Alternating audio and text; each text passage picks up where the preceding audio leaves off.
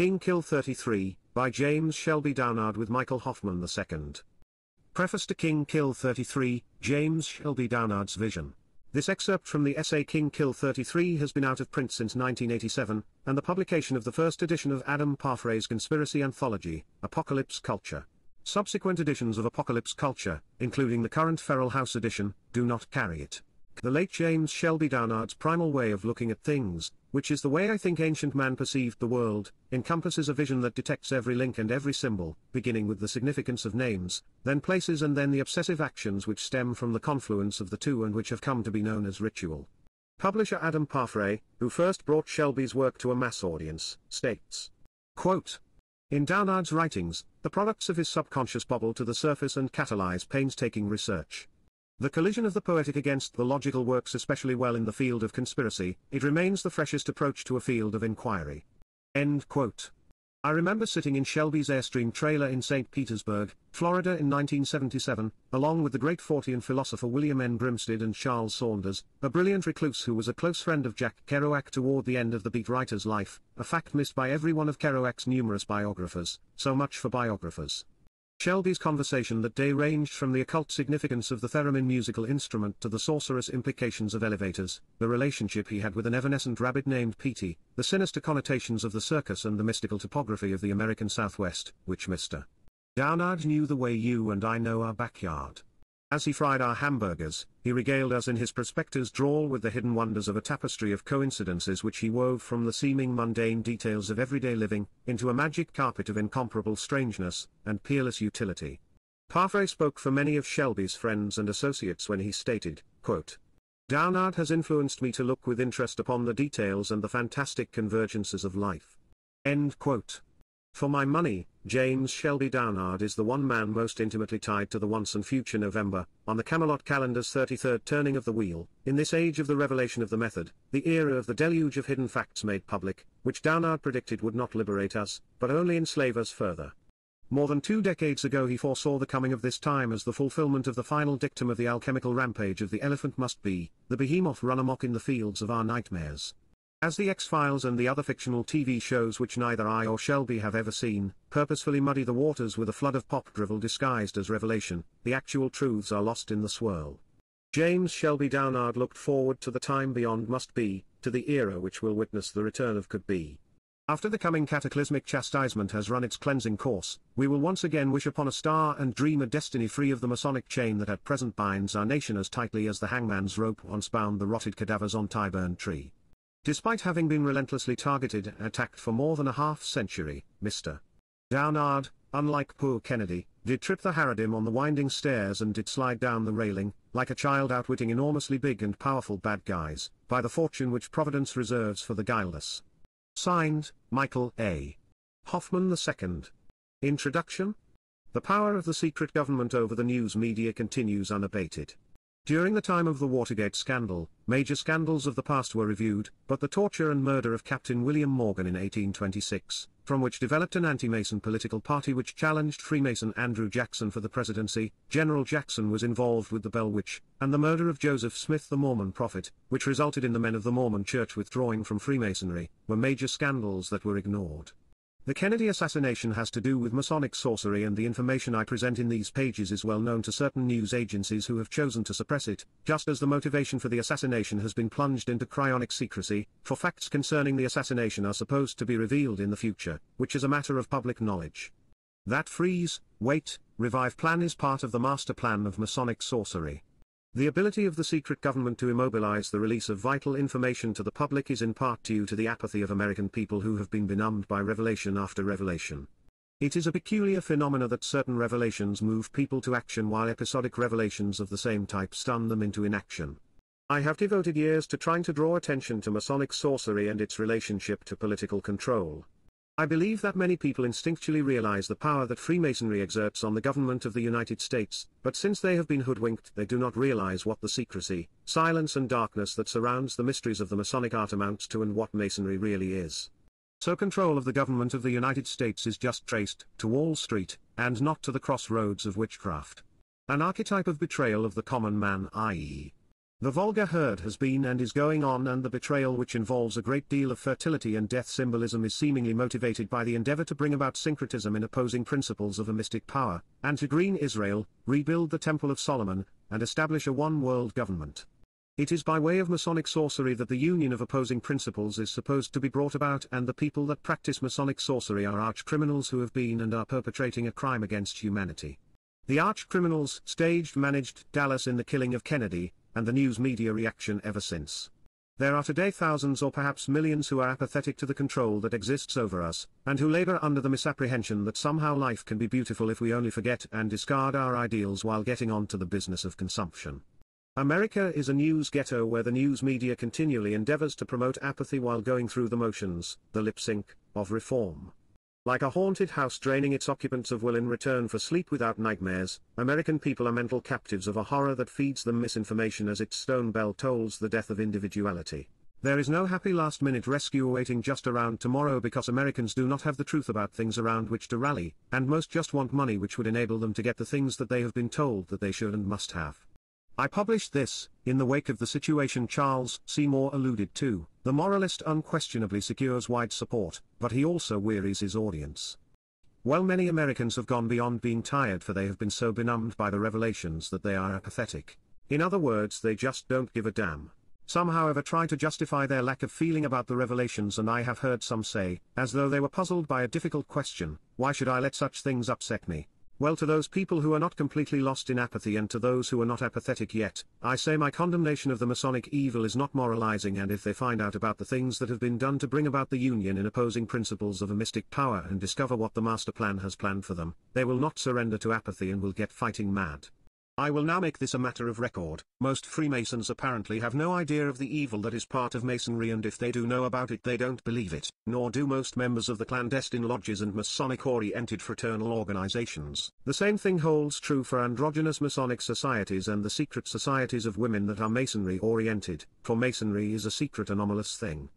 In other words, most Freemasons are apparently unaware of the Masonic cryptocracy in the United States, and that also holds true for the aforementioned Masonic-oriented societies.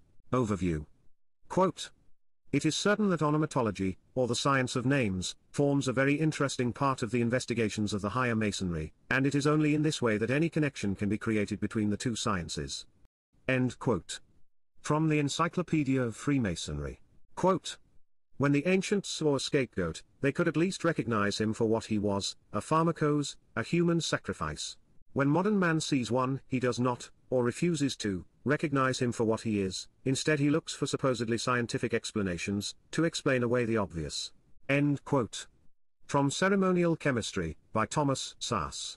The science of names forms only one segment of the science of symbolism used by Masons. Names, that is to say, words in themselves, are merely descriptions, and they rise and fall in usage like a Cartesian doll, with some words becoming archaic very quickly. What's more, some words are given meanings that are known only to the initiated, while other words are profound and abstruse, so the science of names gets real weird even before it is identifiable as word wizardry by beginning investigators of it. The JFK assassination encounters this science in a decisive way and contains a veritable nightmare of symbol complexes having to do with violence, perversion, conspiracy, death and degradation. These elements are important not only as cause and effect in the murder of a president, but in the ensuing reaction of the people of America and the world. The fertility and death symbolism in the killing of the king, right, which is part of greening ritualism that has to do with JFK, has been suppressed because examination of it must necessarily link it to Freemasonry, and its mysticism, as well as to the political influence it exerts. Obviously this would do some damage to public confidence in 1. Masonic progressivism, i.e. liberty, equality, fraternity. 2. Those who have shielded the conspirators, and 3. The entire mental concept that passes for knowledge about the genuine nature of the government of these United States. A note on structure. Chapter 13 is divided into two headings, sets and subset. Because of the intricate synchronicity of the events, concepts and personalities involved, there is redundancy and an overlap in categories in presenting the information. The redundancy, i.e. the repetition, is considered necessary for better understanding, and the overlap, i.e. the extending over of the outlined parts, has to do with the interrelation of the things being explained. Chapter 13. Set 1, The Hellfire Club. The Hellfire Club, monks of Medmenham, Friars of St. Francis, was a society of ruffians and drunkards who engaged in sexual orgies similar to those of the Mollies, Vormogans, Mankillers, Blasters, Mohawks, Sweaters, Chiromps Club, the Fun Club, etc. They also engaged in political agitation and conspiracy.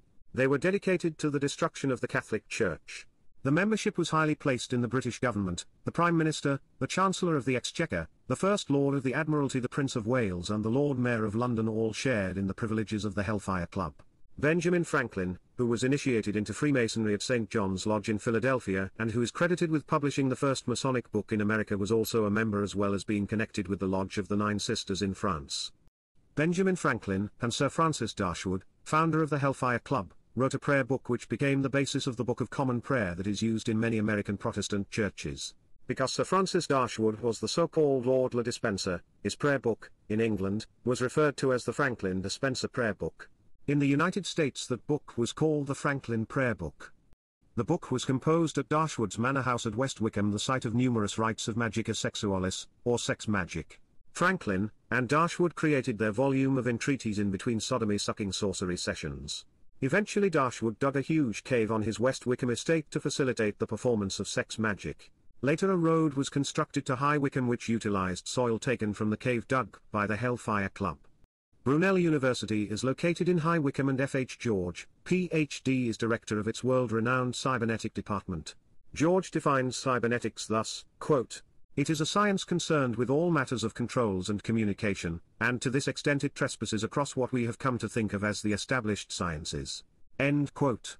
Cybernetics, of course, is intimately concerned with artificial or machine intelligence. This concern is predicated, to a certain degree, on human cooperation with machines. The science of symbolism is part of the sciences of mathematics and cybernetics. See Set 2, Sexual Geometry, Miss Chudley. Miss Chudley, the dollymop for the Hellfire Club, was a Jewess. Certainly she was not Miss at the time she was called Miss Chudley by Horace Walpole, nor was her name Chudley at that time. Chudley was the name of a town and she was a woman of common property there. The fact that her name was concealed is of mystical import, since when the dollymops were performing sexual perversions in Hellfire Club rituals, complete secrecy regarding the identity of the harlot was viewed as essential. This concealment has to do with the secrecy and silence of Masonry. Harpocrates, the Greek god of secrecy and silence whose statue was often placed at the entrance of temples, caves and other places where the mysteries were performed, was of symbolical importance to the Hellfire Club. A statue of Harpocrates which depicted him holding a finger to his mouth was one of a number of statues used on club premises. On April 24, 1783, Pope Clement XII, a bitter foe of magica sexualis, issued his celebrated bill of excommunication entitled In Eminentia Postulatus Specula. It specifically decreed, quote, "In order to close the widely open road to iniquities which might be committed with impunity and also for other reasons, just and reasonable, that have come to our knowledge, we have resolved and decreed to condemn and forbid such societies, assemblies, reunions, conventions, aggregations or meetings called either Freemasonic or known under some other denomination. We condemn and forbid them by this, our present Constitution, which is to be considered valid forever." End quote. Due to Pope Clement's decree, Miss Chudley faced pressure outside of England. As an act of defiance, King Frederick II became Chudley's protector and bedfellow. Still, this was not so outrageous since Prussia was not considered a Catholic country, but Poland was. It was here that Prince Radzil, the ancestor of the husband of Jacqueline Kennedy's sister, took the whore Chudley. The Radzil fortune was considered the greatest in their nation. The family itself was related to the Hohenzollerns and the Romanovs. According to legend, Miss Chudley carried a mystical taint. According to the masonry of Cagliostro, magnetic masonry, there exists a thing described as the transfer of magnetic force. This mystical taint is supposedly attached to those who traffic in ritual sex perversions. According to the record, the fortunes of the Radzivils have declined ever since. See Set 4, Kennedy, Beale, and Bouvier. Set 2, Sexual Geometry. Geometry is a branch of mathematics dealing with measurements and relationships of points, lines, planes, solids and theorems. A theorem is described as being a proposition that can be proved from accepted premises. Essentially, a theorem is an axiom. Euclidean geometry is called an axiomatic system and theorems are based upon Euclidean geometry. The Euclidean theorem having to do with the right-angle triangle, which is that the sum of the squares of the two shorter sides are equal to the square of the longest side, is traced to Pythagoras and then to the ancient Egyptian religion, where the right-angle triangle symbolically expressed the sexual relationship between Osiris and Isis which produced Horus. The right-angle triangle theorem is part of the third degree of Masonry, and is there called the 47th problem of Euclid. Recall that the science of symbolism is considered to have an analogous relationship to Masonry. The analysis of such relationships can be said to be symbolized by an abacus, the most elementary computer form. In the study of cybernetic hardware, one inevitably encounters axiomatic systems. Dr. F. H. George of the Department of Cybernetics of Brunel University states that axiomatic systems are precise systems based on assumptions.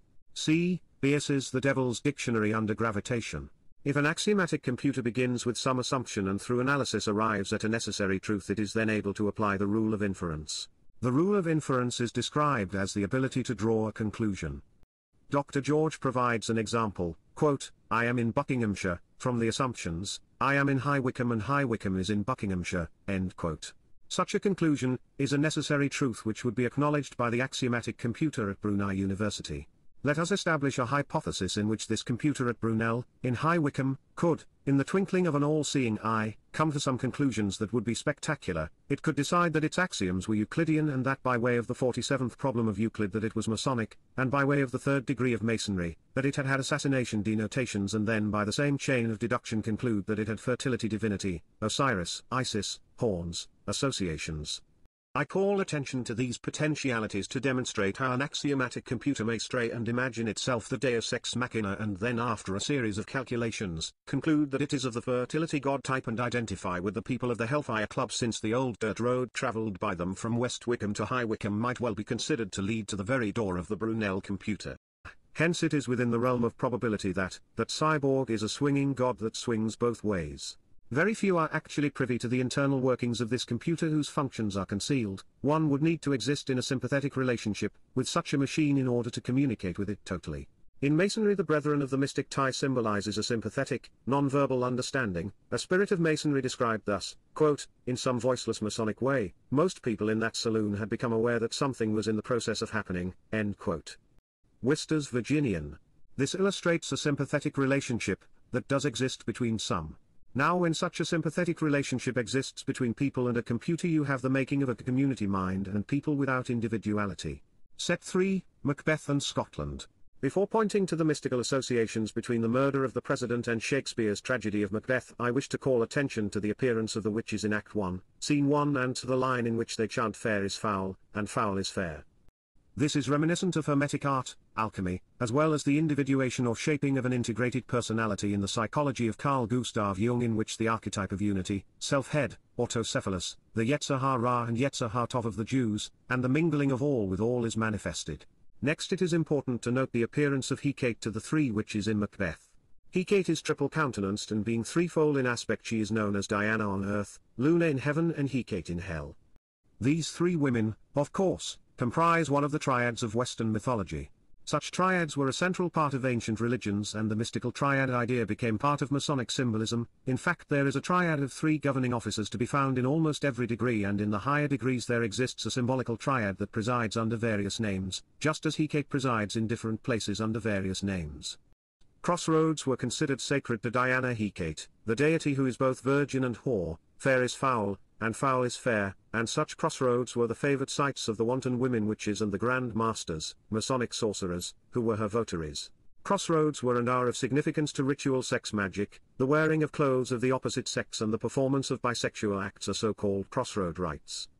The women engaging in these perversions were, in the vernacular, referred to as dykes, and it was said that they traveled the old dyke road and the old dirt road. These sorts of activities are extremely secret, in keeping with the law of Hecate as illustrated in the saying Tacitus Piabans Contium Sacris Jova, Hecate Triformis, translation, triple Hecate, who giveth forth rays cognizant of secret mysteries. Crossroads were also places of human and animal sacrifice, and such rites were often carried out in conjunction with magica sexualis, since the participants recognized an existing relationship between fertility and death. Hecate is therefore also identified as a death goddess, and her sex and death attributes are similar to those ascribed to Venus, Aphrodite, Crone, Cypris. Macbird. The idea for the play Macbeth possibly originated at an anti-war rally in Berkeley, California, when Barbara Garson, in a speech, referred to the then First Lady of the United States as Lady Macbeth Johnson. Subsequently, she is said to have decided to write a play based on Shakespeare's Macbeth and to have it performed at the International Day of Protest, but it actually had its premiere at the Village Gate Theatre in Greenwich Village, New York. Newspaper publisher William Loeb charged that Garson's Macbeth implies that President Lyndon Johnson and Mrs. Johnson were conspiratorially involved in the JFK assassination.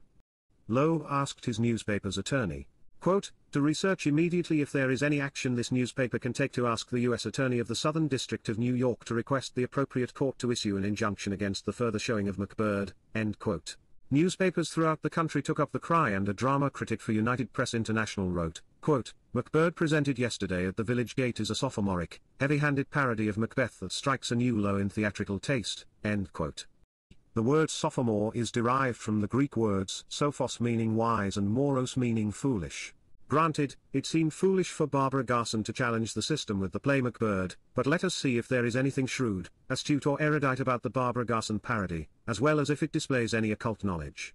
In the words of Erasmus, can Barbara Garson be said to be a morosopher, a wise fool? President Lyndon Baines Johnson's name is phonetically linked to the Macbeth clan. Klansmen were divided into two classes, those who were related by blood and those individuals and groups who were under clan protection.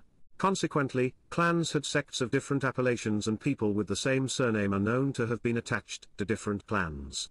The Macbeth clan is related, in a clannish manner, to the Bain clan. The lack of clear distinctions between blood relatives and those under clan protection in Scottish genealogy has become so complex as to baffle expert genealogists who are not at all positive as to who begat or protected whom. Numerous Scottish names are rendered with a variety of spellings, and it is a matter of record that the sons of many Scotsmen spelled their names differently from their fathers.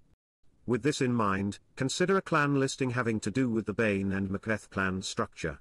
The listing, although it cannot be considered fully comprehensive, is considered somewhat more authentic than other clan lists.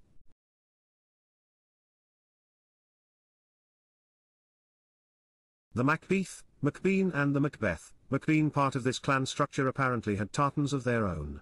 Mac, of course, means son of, and all the masons of the Bain, Vane, Bean, Beathy, Binny, Beath, Beth clans all publicly claim to have the same ancestor. The Bains, in keeping with this name exchange, are apt to refer to the same clan even though the spelling may be Bain, Baines, or even Bane, as it has sometimes appeared. All of these are in a clan structure with Macbeth. Vane means, among other things, any fatal cause of mischief, injury or destruction. The Bean clan is also conspicuous in the Baines Macbeth genealogy. Bean is a name given to several kinds of leguminous seeds, and it is a synonym for the word fairy. There exists in Scottish legend a Bane fairy which was considered a death fairy and is said to have called on the Macbeth clan. There are other legends pertaining to the Bane Bridge. Old tellers of this ancient bridge story maintained that the Bane fairy was the keeper of the Bane Bridge. The Bane Bridge therefore has a death fairy guardian, which may also be present in the depiction of a troupe of performers in the painting of the Dance Macabre that is on the ceiling of a Sproiebrook, or covered bridge, that crosses the Reuss River at an abstruse angle at Lucerne, Latin for lantern, Switzerland. At the point of the angle in midstream lies a tower in which a large lantern is prominently hung. From time to time the tower light has been known to shine on members of the Dance Macabre painting. Perhaps then certain of them are expected to make an appearance and take their bows on the stage of life. The Bainbridge story is also interesting in connection with the American battleship, Bainbridge, which was dedicated by President Lyndon Baines Johnson. Because I have only read government reports about the Bainbridge and viewed pictures of it, I cannot say that such a ship indeed was or is afloat, but since the Bainbridge is symbolically a harbinger of death, I mention it in connection with this study. President Lyndon Baines Johnson, through the magic of mystery and words, is associated with the Bain Macbeth, as the reader can certainly understand now. Bain, in French, means, among other things, bath. There are, obviously, many different types of baths: sweat baths, mineral water baths, champagne baths, milk baths, blood baths, baptismal baths, the resurrection bath of alchemy denoting rebirth and purification, or absolution baths given before the performance of heinous deeds, such as the baths given to the Masonic Knights of the Bath. So there are many ritual aspects to the bath. For example, when he was vice president, Lyndon Baines Johnson of Blood Bath Association removed his shoes before entering a Muslim bath house, reminiscent of the rite of discalciation in the third degree of Masonry having to do with assassination. There are of course some plot discrepancies between the tragedy of Macbeth and the tragedy of John Kennedy, but then this too is somewhat typical. A very queer sorcerous strategy of the Masons is to plot murders using assassins who can be accused of murdering Masons and on the other are actually those who murder anti-Masons or symbolical scapegoats, at Masonic behest. This name is as unusual as the coincidence and enfolding of the Macbeth-Kennedy tragedies in which in the former Macbeth murders King Duncan while in the latter a certain Robert Duncan of Skirling Bagpipes fame befriends Lyndon Baines Johnson, and supports his bloody Vietnam policy. An explanation of this combination of name reversal and the interplay of spontaneity with preconceived patterns is at the core of a Masonic legend about three men, Squin de Flexion of Béziers, France, Nofodii of Florence and a third, unknown man who made accusations against the Order of the Knights Templar which resulted in their downfall. These three alleged accusers of Templarism are also identified as Masonic assassins. There were numerous accusers of this order whose testimonies caused it to be abolished, as Orthodox history records. It is quite apparent that the attempt to establish three men as accusers and then to equate them with the infamous three assassins in Masonry has symbolical significance in the legend or plot of third-degree assassination. Another peculiar incident in the legend deals with the hanging of Morigny, a man who supposedly aided Squin de Flexion. Morigny was hanged at Montfaucon by order of Louis X some 2 years after the suppression of the Knights Templar. This was an act of revenge perpetrated through Templar treachery. Quote, "The revenge they took was of a symbolical character. In the change of the legend of the third degree into that of the Templar system, when the martyr James de Molay was substituted for Hiram Abief, the three assassins were represented by Squin de Flexion, Nofodii, and the unknown. As there is really no reference in the historical records of the persecution to this third accuser, it is most probable that he is altogether a mythical personage invented merely to complete the triad of assassins and to preserve the congruity of the Templar with the Masonic legend." End quote. The unfortunate Morigny became a victim as a result of a plot change in the Templar third-degree legend, and became symbolically synonymous with one of the three assassins and was therefore executed. Certainly neither Morosifer Barbara Garson or anyone else could be expected to imagine that LBJ's friend, Duncan, might have some symbolical association with the King Duncan of the Macbeth tragedy. In relation to the magic and mystery of words, it was change of legend time. Franklin Cover and the Chandelier. Shortly before the assassination of President Kennedy, Macbeth was performed in the White House. The part of Macbeth was played by actor Franklin Cover. In a photograph taken at the performance, Franklin Cover is shown standing under a chandelier and this picture was widely circulated in a national magazine. The particular chandelier is a magnificent work of art said to comprise 5,060 pieces of cut glass. Jacqueline Kennedy ordered the chandelier, or one exactly like it, removed from the White House as one of her last acts as First Lady. Chandeliers have tremendous symbolical importance in sorcery. For example, a chandelier is said to be the test of a jettitor's power. A jettitor is a man possessed of the malocchio, the evil eye. Jettitor literally means, in Italian, thrower or one who casts. The act itself is called jettatura. A photograph was also taken of Mrs. Kennedy at the performance, also showing her standing under the same chandelier under which stood Franklin Cover in his Macbeth costume. If Mrs. Kennedy was not standing under that one, it was one identical to it. There is, in folklore, the superstition that when a wife believes her husband has been injured or killed by sorcerous means instigated by a jettitor, she is to go to that jettitor's chandelier or the one she has seen him take position under and throw her shoe at it. None of this is intended to imply that Mr. Cover is a sorcerer, only that his picture under so symbolical an artifact is striking in and of itself. It is also a folk belief that the taking of position under a chandelier by a practitioner of the evil eye is accompanied by a sound. Slightly to the east of Crescent City, New Orleans, there is an area called Chandelier Sound. Beneath it, on many maps, are the words, Freemason, eye.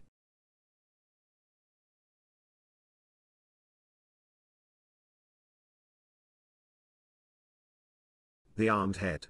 The oath of office of Lyndon Baines Johnson occurred on board the aircraft Angel, and a photograph of the event shows Mrs. Johnson wearing a poorly concealed grin. Mrs. Kennedy is crying.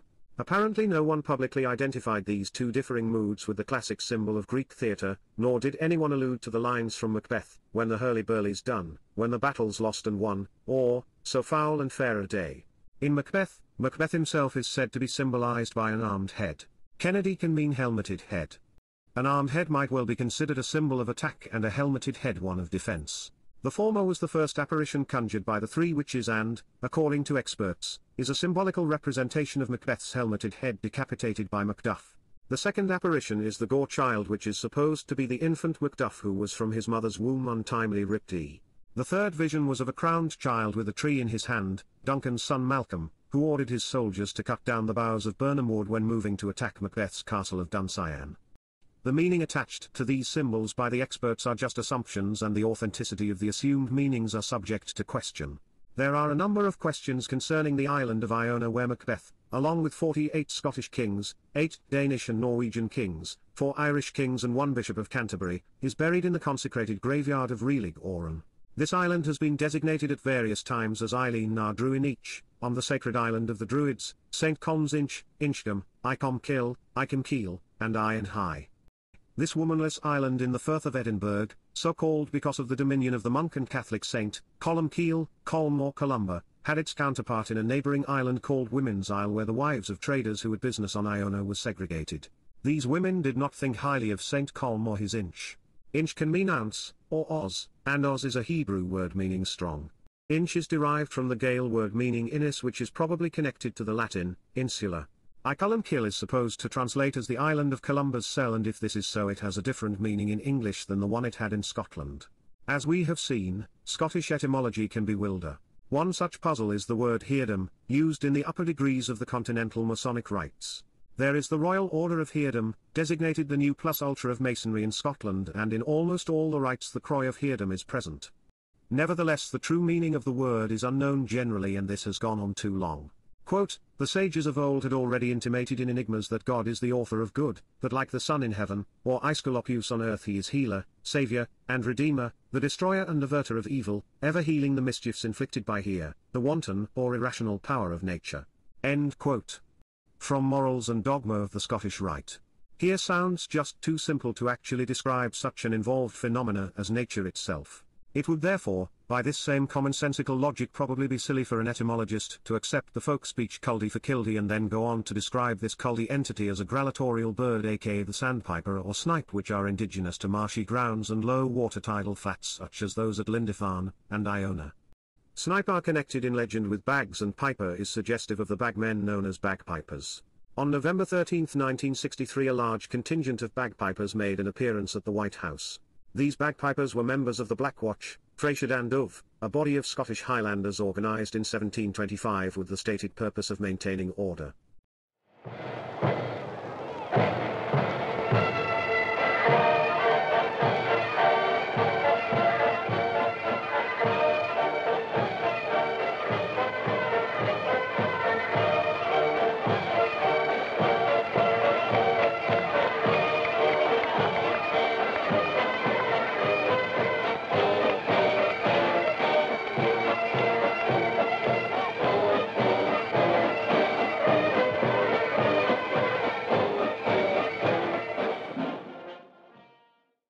Later the name was applied to the Royal Highlanders Military Regiment. This oldest of Highland regiments wears a universal tartan to symbolise the variety of clans united within it, the mingling of all with all. Its regimental cap badge. Quote, upon the star of the Order of the Thistle, and within a wreath of thistles the image of St. Andrew holding before him his cross, all ensigned with the imperial crown, below the Sphinx superinscribed Egypt. End quote. From Robert Bain, The Clans and Tartans of Scotland. It was Robert Bruce, the King of Scotland, who, under the name Robert I, created the Order of St. Andrew of the Thistle on June 24, 1314, after the Battle of Bannockburn. This St. Andrew of the Thistle symbol is connected with the rite of heirdom, and the Knights Templar. St. Andrew's Day, the 30th of November, is the day of the, quote, annual communication of the Grand Lodge of Scotland, and the Knight of St. Andrew of the Thistle, Chevalier Écossais de S. André du Chardon, is a degree of the Metropolitan Chapter of France, Scottish Rite Masonry. The Grand Scottish Knight of St. Andrew is a Hospitaller and or Templar degree, and the Knights of St. Andrew vowed to defend all orphans, maidens and widows of good family, and wherever they heard of robbers or masterful thieves who oppressed the people, to bring them to the laws, to the best of their power. End quote. The conduct of the Templars with women and children, whether widowed or orphaned, is a matter of record, and their record is one of the reasons they were excommunicated and driven from France. The Sphinx superinscribed Egypt is an allusion to the legendary cradle of the science of symbolism. Even the kilts worn by the Scots are inspired by Egypt. The Gaelic proclamation of 1782 maintained that Highland dress was handed down from the beginning of the world. Returning to the heirdom palimpsest, numerous symbols superimposed in one area or occupying the same coordinates, one should note that it is derived from the Latin word, medieval, hoeregem, signifying a heritage. One man who can be said to possess a very ancient heritage is the notorious Saint Germain with whom Heardom is often associated. In his checkered career this extraordinary personality is supposed to have known Jesus personally, been a conspirator in the Jacobin Masonry and in the 19th century, a great master of the Great Brotherhood venerated, if not worshipped, by the Theosophical Society. Annie Besant was a leader of Theosophy as well as being known as the servant of the Great Brotherhood. Besant is etymologically related to Borsant, Borsiant, and Boussillon are different renderings of the spelling of the war banner, Vexillum Belli, of the Knights Templar. Heardom is also related to the word Heoden, which is the name of an old Scottish mountain range. In addition, one can also trace this word to the two Greek words hieros and domus, which mean holy and house respectively. The holy house of the Masons is the Temple of Solomon, and all Masonic lodges are considered to be the Temple of Solomon. The religious complex on Iona and Lindisfarne both bear the appellation of Holy House, and Heardom is connected in many other ways to Lindisfarne by way of Iona. The Dom of Heardom is a suffix denoting authority, jurisdiction, dominion or realm. Consequently, Heardom is synonymous with wanton authority. Set 4, Kennedy, Beale, and Bouvier. The Kennedy family is, of course, a family of well-heeled politicians who have done things and been surrounded by history and events as mysterious as any washroom, smoke-filled room or under-the-table transaction. As strange as it might first appear in reference to a family idolized in millions of issues of supermarket tabloids, one must wonder, in the face of the symbolism and attendant mysticism which surrounds this illustrious family, if somehow they have been used in someone else's game. Are the Kennedys hoodwinked stooges? Recall Miss Chudley, the woman who served as the Great Whore, for a time with the sorcerer-oriented Hellfire Club. After the edicts and bulls issued by the Pope, Miss Chudley was hard-pressed to find refuge on the continent, and yet she was finally successful in the camp of a supposedly Catholic prince, Radziwill, in an undoubtedly Catholic country. This protection may have somehow caused the string of misfortunes which later befell the apostate Catholic Radziwills, since it was maintained that Madame Chudley was imbued with a curse or mystical taint due to her involvement in ritual sex perversions.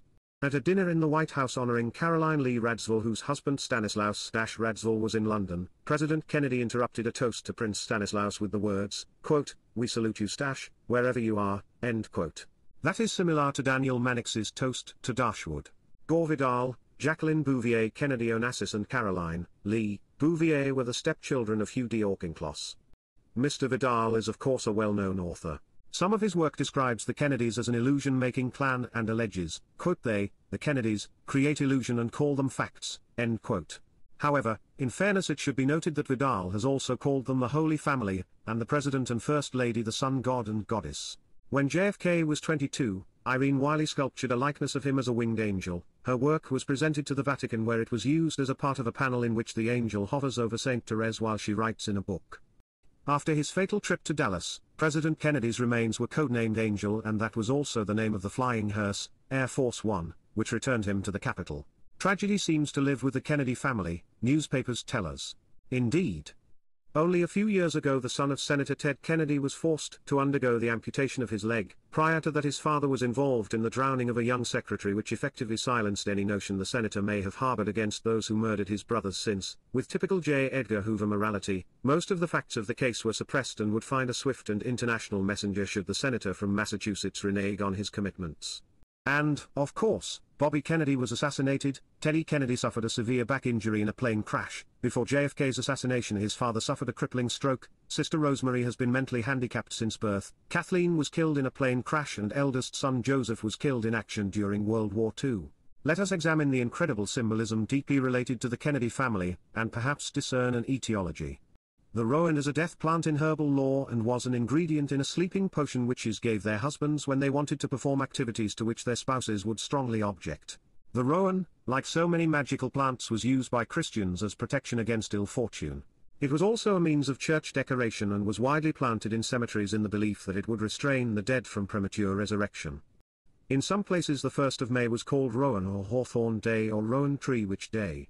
Peter Lawford, one-time brother-in-law of President John F. Kennedy, was later married to Mary Rowan, the daughter of Laugh-In series television star Dan Rowan. Peter Lawford and Patricia Kennedy Lawford were divorced in 1966, and it was then that Lawford took his Rowan to bed. He also made certain similar arrangements for Marilyn Monroe in the service of John and Robert Kennedy. Marilyn Monroe has been described as the silvery witch of us all, by Norman Mailer, and she is important in the fertility and death symbolism pervading the Boston Brahmins. President Kennedy was the recipient of a birthday party in his honor in Madison Square Garden, and Peter Lawford invited Marilyn Monroe to sing Happy Birthday there. When she was scheduled to sing, a spotlight was thrown on an empty stage and she was announced 3 times. She appeared after the 3rd call and was introduced as the late Marilyn Monroe. Marilyn Monroe.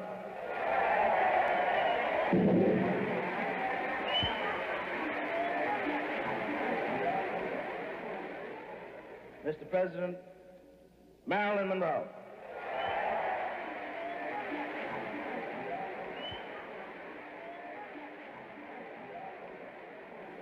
Perhaps there has been no one female who meant so much, who has done more.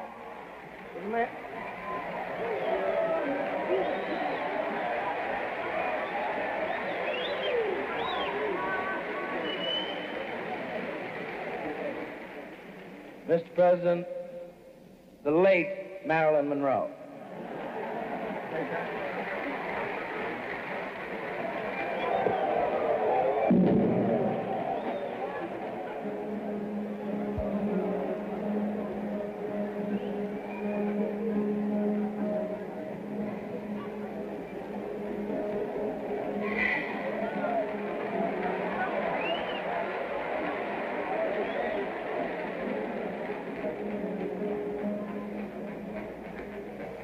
Happy birthday to you. Among her husbands was a Shriner, Mason, named Bob Slatzer. In Slatzer's book, The Life and Curious Death of Marilyn Monroe, circumstantial evidence is presented suggesting that Attorney General Robert Kennedy was somehow involved in the curious death. At no time, however, has Mr. Slatzer referred to Masonic sorcery. The European news magazine Das Neue Blatt details not only the much-touted love affair between the Hollywood star and the president, but the rivalry between the First Lady and the star. The Das Neue Blatt article broadly hinted that Jackie helped drive Marilyn to her suicide. Jacqueline Bouvier Kennedy Onassis has a family and a past at least as strange and enigmatic as that of her deceased first husband. Mrs. Edith Bouvier Beale was the sister of John Bouvier, the father of Jacqueline. Mrs. Beale and her daughter Edith, Eddie, lived in a state of wretchedness and destitution in a decaying mansion in East Hampton, Long Island. Eviction proceedings against the Beales were initiated because the women were discovered to be living in total squalor amid piles of empty pet food cans, newspapers and assorted filth. For some reason, Madame Onassis permitted a film crew to record the degradation of her aunt and niece, and anyone viewing Grey Gardens will certainly attest to the House of Usher eccentricities of the pair. As an analogy of control, it is interesting to note the superstition that a peculiar rapport occasionally exists between owners and domesticated animals, and that the condition the Beale mansion was in reflects a reversal of roles and control in the master-pet relationship. Mrs. Edith Bouvier Beale is now deceased, and in a photograph in the Buffalo Evening News of September 27, 1977, daughter Eddie is shown pawning her jewelry above a caption reading "Hard Times." John F. Kennedy was born on May 29, 1917 at 83 Beale Street, Brookline, Massachusetts. Beale are names associated with the Kennedys through the magic and mystery of words. Beale onomatology is rendered thus: El, Bel, Baal, Beal, Beal, Beal. El is said to be one of the Hebrew names of God, signifying the Mighty One. It is the root of many other divine names and therefore, many of the sacred names in Masonry. Approximately 1 mile from Lindisfarne, the Holy Island Holy House, is a barren place known as Beale.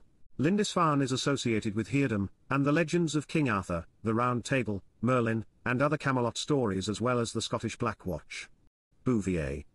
Bouvier means cowherder, and Look magazine has traced this family to Grenoble, France, where their first mention appears in 1410. Jackie's great-great-grandfather, Eustache Bouvier, fought in a French regiment under the command of George Washington while his elder brother Joseph remained in France. Look magazine located Mrs. Kennedy's Bouvier relatives in the ancestral town, and the incontrovertible evidence of who they were brought them great relief and much joy because, as Mama Bouvier put it, quote, "We know what they have been whispering about us. We had to swallow our tongues. Now they can say no more." End quote. Arrangements were made for a delegation of Bouviers to journey to Paris and meet with their famous relation while the president was conferring with de Gaulle. During this period, a painting of the renowned Pont Saint-Esprit, located in ancestral Bouvier country, was painted by the brother-in-law of Marcel Bouvier and shipped to the White House. This spirit bridge is equated with the Bridge of Souls, which in turn linked with the Bridge of Dread, Bainbridge, Log of Lerma, Al Sarat, and Sinvato Paratu. Such bridges are symbolically associated with death, and crossing them can be a difficult and harrowing experience. See Poe's Never Bet the Devil Your Head and Kipling's The Man Who Would Be King. Two French radio reporters drove Marcel and 18-year-old Danielle Bouvier to the Paris reception for themselves and the Kennedys. After traveling some 100 miles, their car struck a tree and Danielle was killed.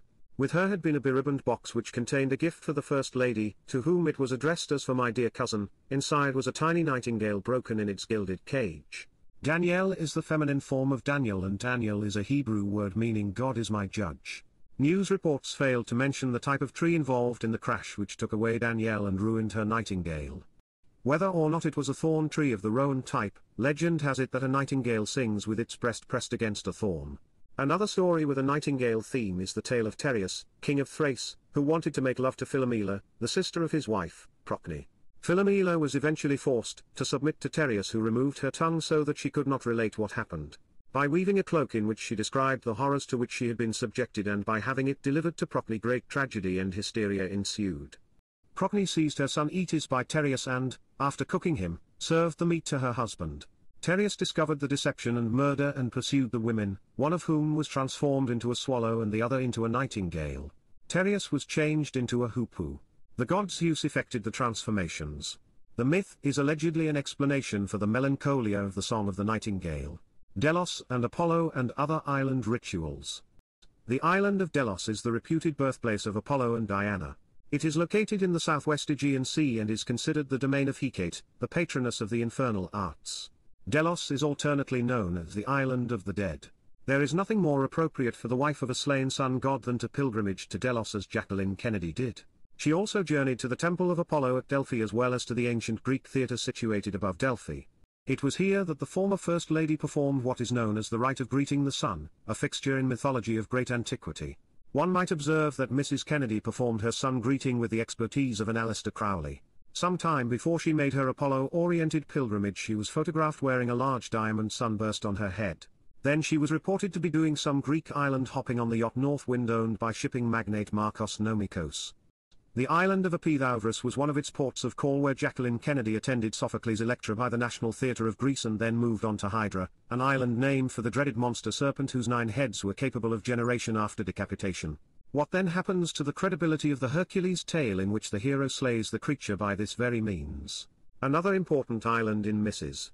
Kennedy's highly symbolical peregrination is Santorina, Thera, an island often connected in folklore to the island of the vampires or sucking fairies.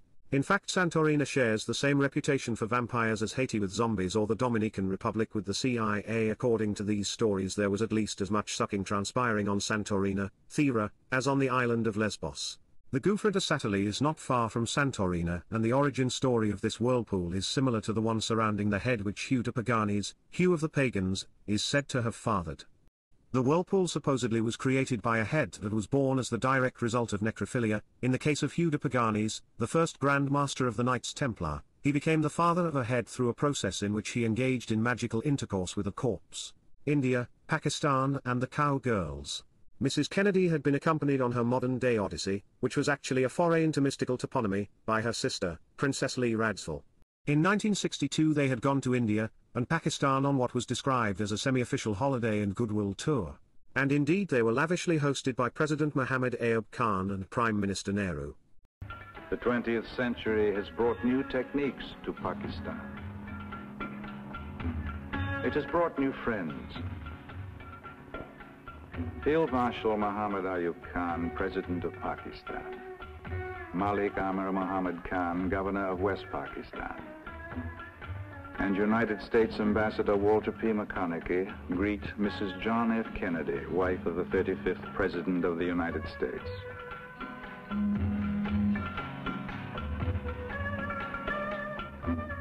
Pakistan has played host to kings and to queens, to prime ministers and to presidents.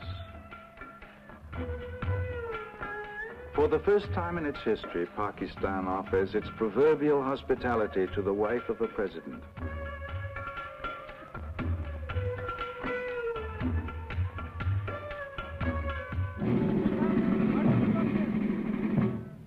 The Khyber Rifles, historical defenders of the fertile valley of the Indus, of the land below the mountains.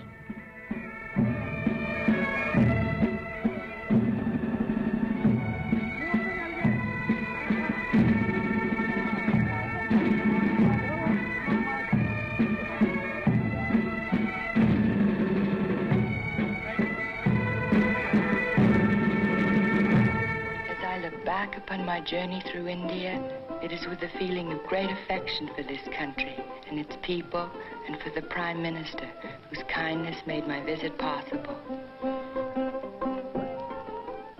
At the end of every day, I could not decide which day was the best. Each day brought new experiences, new friends, and a new welcome.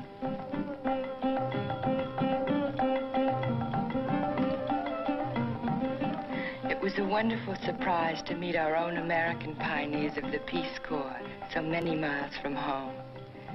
Going the unknown ways, in my husband's words, requires many gifts of character and a confident vision of the future.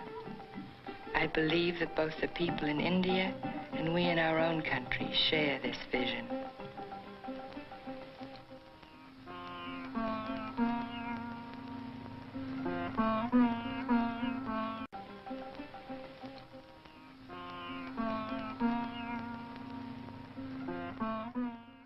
The people of India referred to the First Lady as Amriki Rani, the Queen of America. Jacqueline Bouvier, cowgirl, Kennedy and Caroline Lee Bouvier, cowgirl, Radzil visited the shrine of magic and mysticism, of fertility and death, the Taj Mahal. It represents the religious beliefs of the Bhagavad Gita, and the Puranas whose ancient texts relate the tales of Vishnu and Krishna. The latter was born among cowherds close to the Yamuna, or Jumna, river, and it is said that this descended one was protected from magical attack by cowherders. The attackers being sent by the demon king Kamsa, as related in the Mahabharata regarding the kings of Pakistan. Krishna was strikingly handsome, and engaged in romantic dalliance with some cowgirls. This was described as a transcendental experience in poems by the Bengali, Javadeva in the 12th century and another named Pupageswami in the 16th century. Whether or not the Bouviers were able to enter a perfumed garden was not disclosed, although Mrs. Kennedy described a perfumed, Shalimar, garden as even lovelier than I dreamed, and explained that all my life I've dreamed of coming to the Shalimar Gardens. Perhaps this was mere diplomacy, but if it were not, then it is certainly of some significance when a cowgirl reveals that a perfumed garden takes precedence over many of the other marvels she has witnessed in her marvelous life. See, The Perfumed Garden, translated by Richard Francis Burton. If it is possible to escalate these marvelous doings to yet another order of magnitude, we find the Princess and the First Lady at the Khyber Pass near the home of the legendary Himalayan Yeti, Bigfoot, etc., being entertained by bagpipers in Scottish-type dress. In Karachi, Pakistan, President Muhammad Ayub Khan made Mrs. Kennedy a present of the magnificent horse Sadar, a descendant of Solaris, son, Solar of course, who was the one-time winner of Britain's Ascot Derby. Sadar would later participate in the funeral of John F. Kennedy. Finally, Mrs. Kennedy and Mrs. Radzil met the Khan's camel driver, Bashir Ahmed, and were given a ride, in more ways than one. So we have cowgirls on the camel which would be taken to the White House, Camelot, by Vice President Johnson, McBird. Set 5, Mystical Toponymy.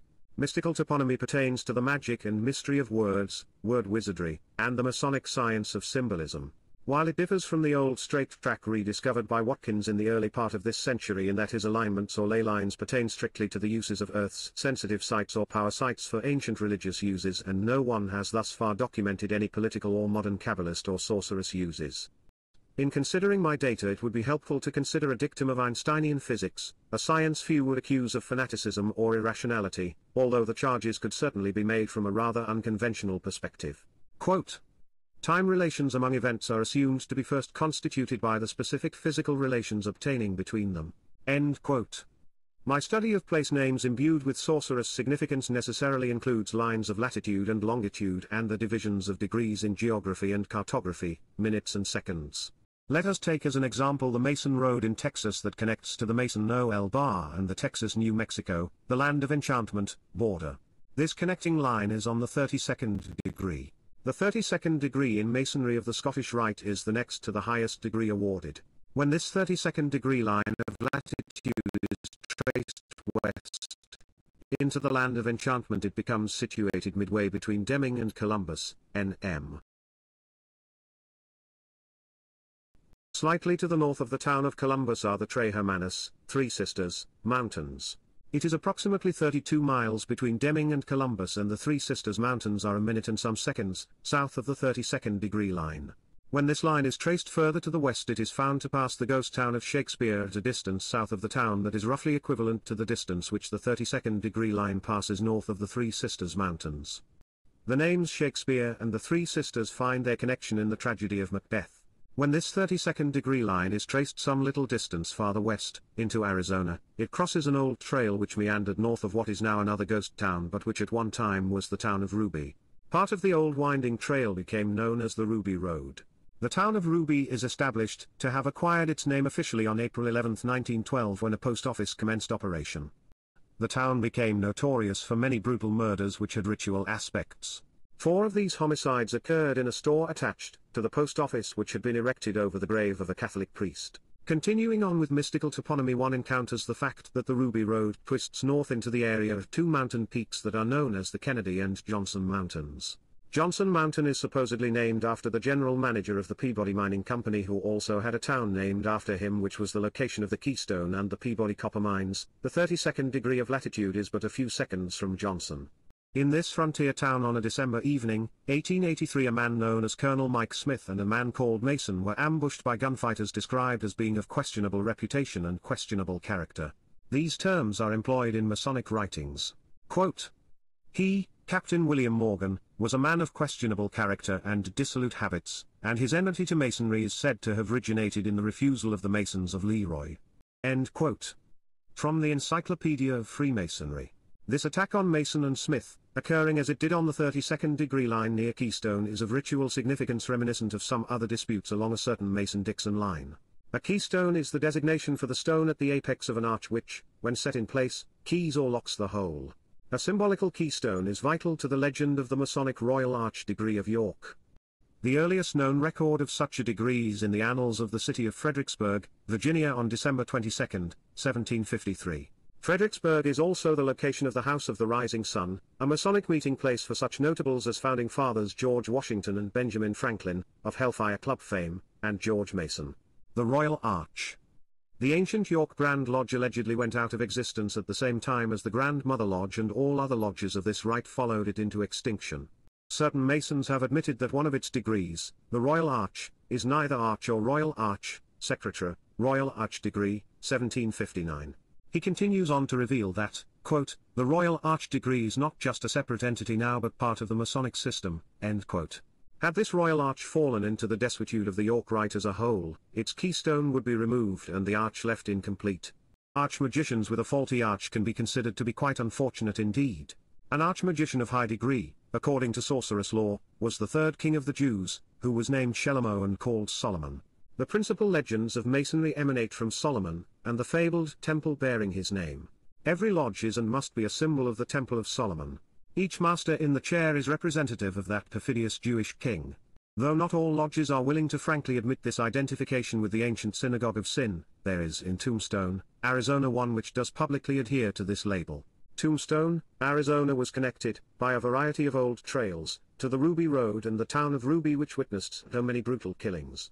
It should also be noted that many Mexicans were involved in the Ruby shootings, and Mexico is itself a master symbol of America Mystica and a place where the very foulest deeds of Masonic sorcery and witchcraft have transpired. In 1884, the year General Guadalupe Victories became president, tremendous intrafraternal strife broke out between the York and Scottish Rite, of which, like in America, numerous public officials were members and active participants. This strange Masonic war certainly calls into question the 18th century disbandment of the York Rite, if it was able, some 100 years later, to resist the extremely powerful Scottish wing.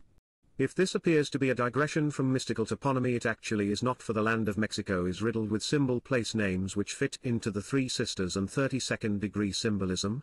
To summarize this segment, one can chart a trail of symbolism associated with the 32nd degree by means of the Mason Road, Mason Noel Bar, Trey Hermanus, Three Sisters, Shakespeare, Macbeth, Macbird, Johnson Mountain, Kennedy Mountain, Ruby Road, and so on. A note on copper. Arizona is the copper state. Copper, Kypros, is symbolically as well as etymologically associated with Cyprus, Kypros, and Cyprian. The word Cyprian indicates a wanton woman, and this meaning is traced through the word Kypros to Aphrodite Porn, Venus, Aluzar. The great whore of mythology, and those women who fulfill this role in magic sexualis from time to time are called copper queens or copper queens. An association of the name Cyprus to copper in Arizona is indicated by the Cyprus and Baghdad Copper Company, which operates a mine near Prescott. There is a Copper Queen Hotel in Bisbee, Arizona that was built and operated by a copper company. By this means one can expect to find a number of palimpsests pertaining to sex magic in the state of Arizona. The Canadian Connection. Shortly after the assassination of John F. Kennedy, a Canadian mountain peak was named in his honor. Kennedy Mountain is located at latitude 60 degrees 20 minutes north and 138 degrees, 58 degrees 5 seconds west. The upper part of Canada's Disenchantment Bay touches the 60-degree line. Canada too has a Three Sisters Mountain which lies at 58 degrees. Senator Robert Kennedy made a journey to this mountain and made camp, with the Three Sisters Mountain Range to his right and the Hecate Strait, a part of the intercoastal waterway reaching almost to Disenchantment Bay, to the left. Before reaching base camp for his high-altitude climb, a base camp situated at Cathedral Glacier, Robert Kennedy stayed at White Horse. A white horse is a funerary symbol and is used in Oriental burials. A white stone horse guards the imperial tomb at Nanking. In the Occident, a black horse is employed for funerals, and in the case of the JFK ceremony the mount was Sadar, the horse given to Mrs. Kennedy by President Khan of Pakistan.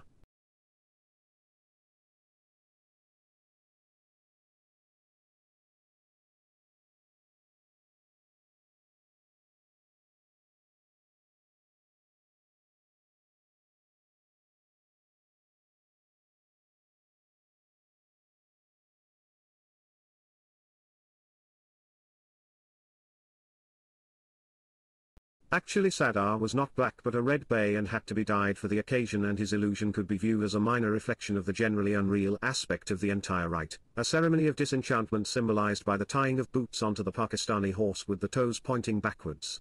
Orange smoke suggestive of the Orangeman was dropped for the Robert Kennedy mountain climbing expedition, which bore mementos of President Kennedy to Kennedy Peak, where they were lodged in the snow and photographed. They were then returned to the Kennedy children for safekeeping. This is a dreadful omen when the talismanic nature of ritual artifacts is considered, if this was indeed a mystical charade. Nevertheless, the record indicates 3 PT-109 tie clasps were part of the tokens, and it is not too far-fetched to envision within the Masonic number 3 and the Masonic rite of the mystic tie a more than mundane intelligence at work. Lady Macbird and the Ghosts. Lady Bird Johnson went to the ghostly mountains called Los Chisos, which can mean the ghosts, or, as a corruption of the Spanish hechizo, it signifies bewitchment, or in the vernacular of Mexican peasants it means evil spell, as of the type cast by a hechicero and hechicera. You see, dirty greaser witches specialize and are not general practitioners as witches are in so many other countries. Los Chisos lives up to its name by way of ghost stories told about that area, which have to do with stinking Indians, dirty greasers, filthy gringos and their victims. Even the relatives of the father of Nails, Abu Dalof, are apt to have hechizo trouble as the result of hanging around Los Chisos.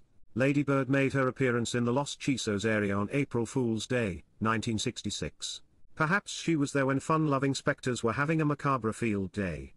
Perhaps Hecate appeared in some crossroad melodrama, and the Three Sisters lectured on mystical toponymy and Banquo talked on Shakespeare. Oh, what a fun time I can imagine it to have been. The Los Chisos Mountains are in the Big Bend National Park in Texas. The park is said to cover 1,100 square miles and has scenery worthy of the Arabian Nights. It is adjacent to such symbolical mountains as the Sierra de la Encantada, Enchantment, Sierra del Carmen, Carmen, Charm, Enchantment, and Sierra de la Cruz, Cross. The Sierra de la Cruz is a short distance from Los Chisos on the Mexican side of the Rio Grande, and within that area is the town of Ojinaga. Here is a so-called church which is said to be a home of the devil.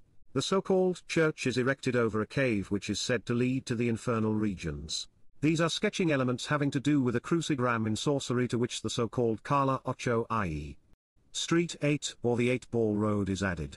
The solution to the puzzle lies in the church near Ojinaga, where the devil is said to have a home, or in the cave beneath it.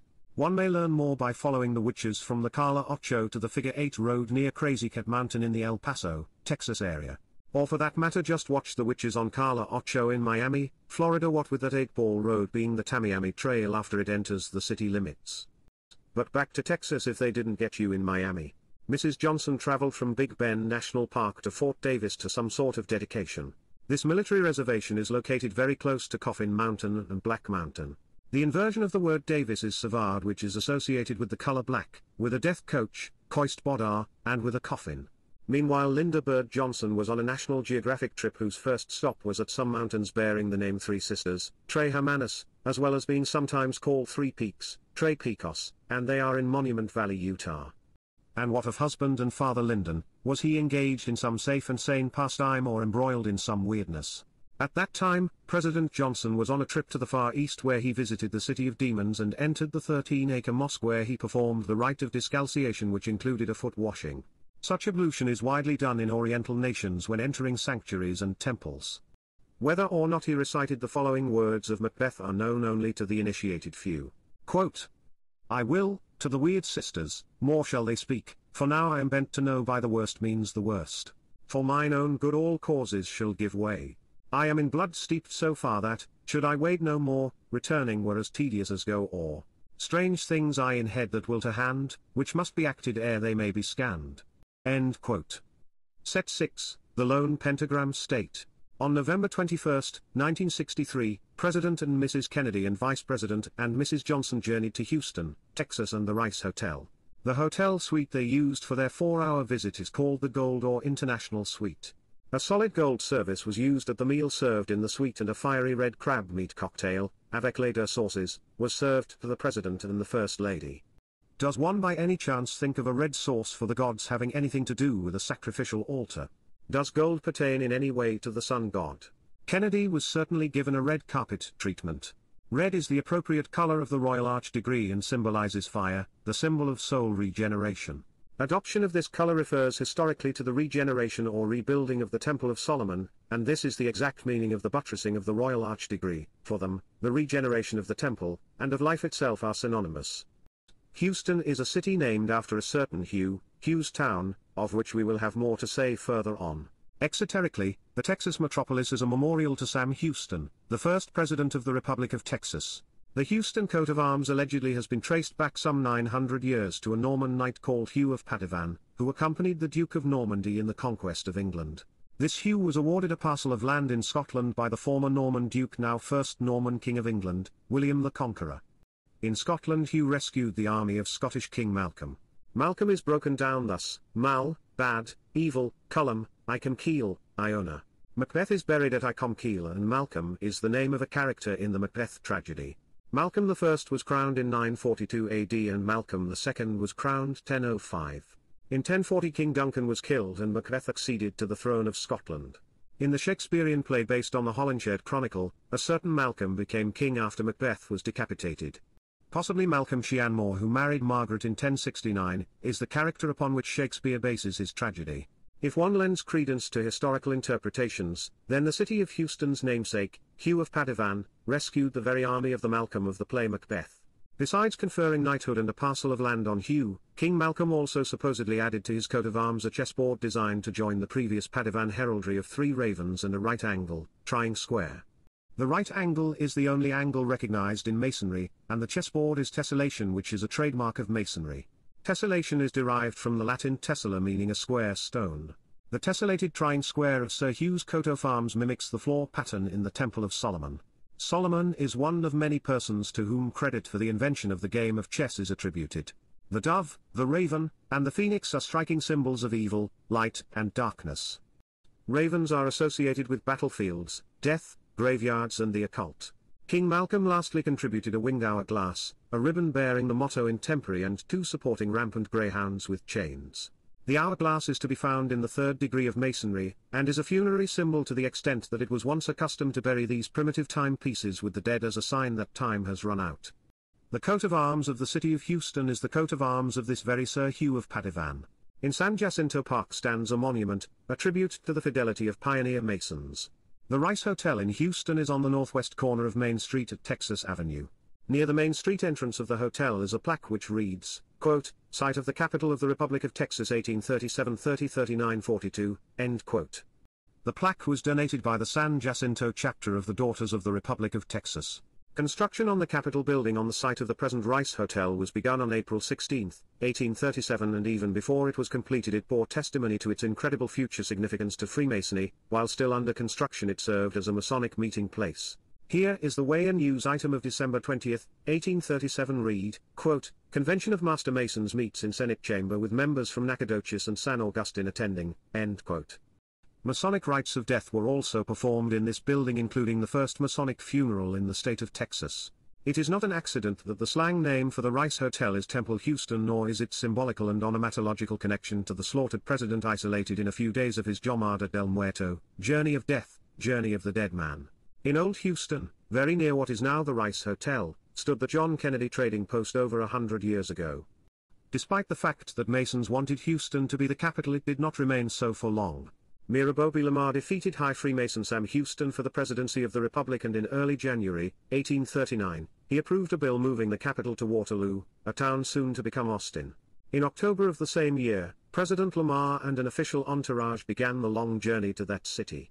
By November 22, the regeneration of the government in its new home was complete, and ceremonies commemorating the occasion were to take place in 1840. This was due to a technicality in which the recognized seat would continue to be Houston until the end of the legislative session. The Capitol building was immediately rented for use as a hotel and was named, appropriately enough, the Capitol. Thus, theoretically, the capital of Texas was a hotel. If one were talking in terms that are extra-political, one could say that symbolically the capital of Texas was a hotel. Obviously, in any study of mystical toponymy, consideration must be given to unusual schemes devoted to retaining a particular area of Masonic significance. In 1841, Sam Houston became president for the second time, and in an extra session of the Texas Congress in June, 1842, in the Capitol Hotel, he cited a fear of invasion by Mexicans as his reason for requesting the capital be returned to Houston. This blatant jingoism, resulting in emergency sessions and other Masonic farces, can be summed up by noting the meeting place of the Senate during this time, at the Odd Fellows Hall. The latter is of course a clandestine Masonic formation. Houston's reputation as a drunkard and ruffian was well served in this scenario, and the famous archives were ensured. Houston attempted to remove the records of the Republic from Austin to Houston with the use of a crack squad of Masonic henchmen. However, they were stiffly resisted by the people of Austin, who had a cannon and were willing to use it. This war, which is more of a comic opera than a battle, focused public attention on Masonry in the government of Texas as well as on Grand Master Sam Houston in particular.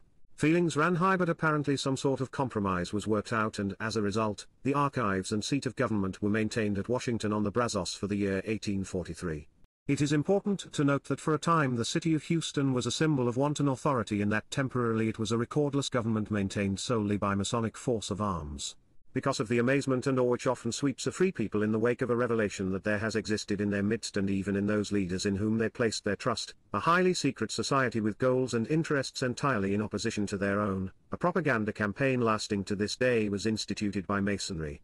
The broad mantle of Masonry, the mystical darkness of the hoodwink, was lowered over Texas like a bank of oppressive clouds. Imagined virtues of Masons in the Masonic government were extolled, and the tall stories called Texas history were enshrined in the classrooms. The true character of Masons in the Republic of Texas and the symbolical pattern they followed in obtaining control is concealed from the children with pretense. Texas is a state of pretense. It is not simply a coincidence that Texas is a byword for brutality, political corruption and unheard of violence, and, at one time in American history, masses of people connected these atrocities and scandals with Masonry.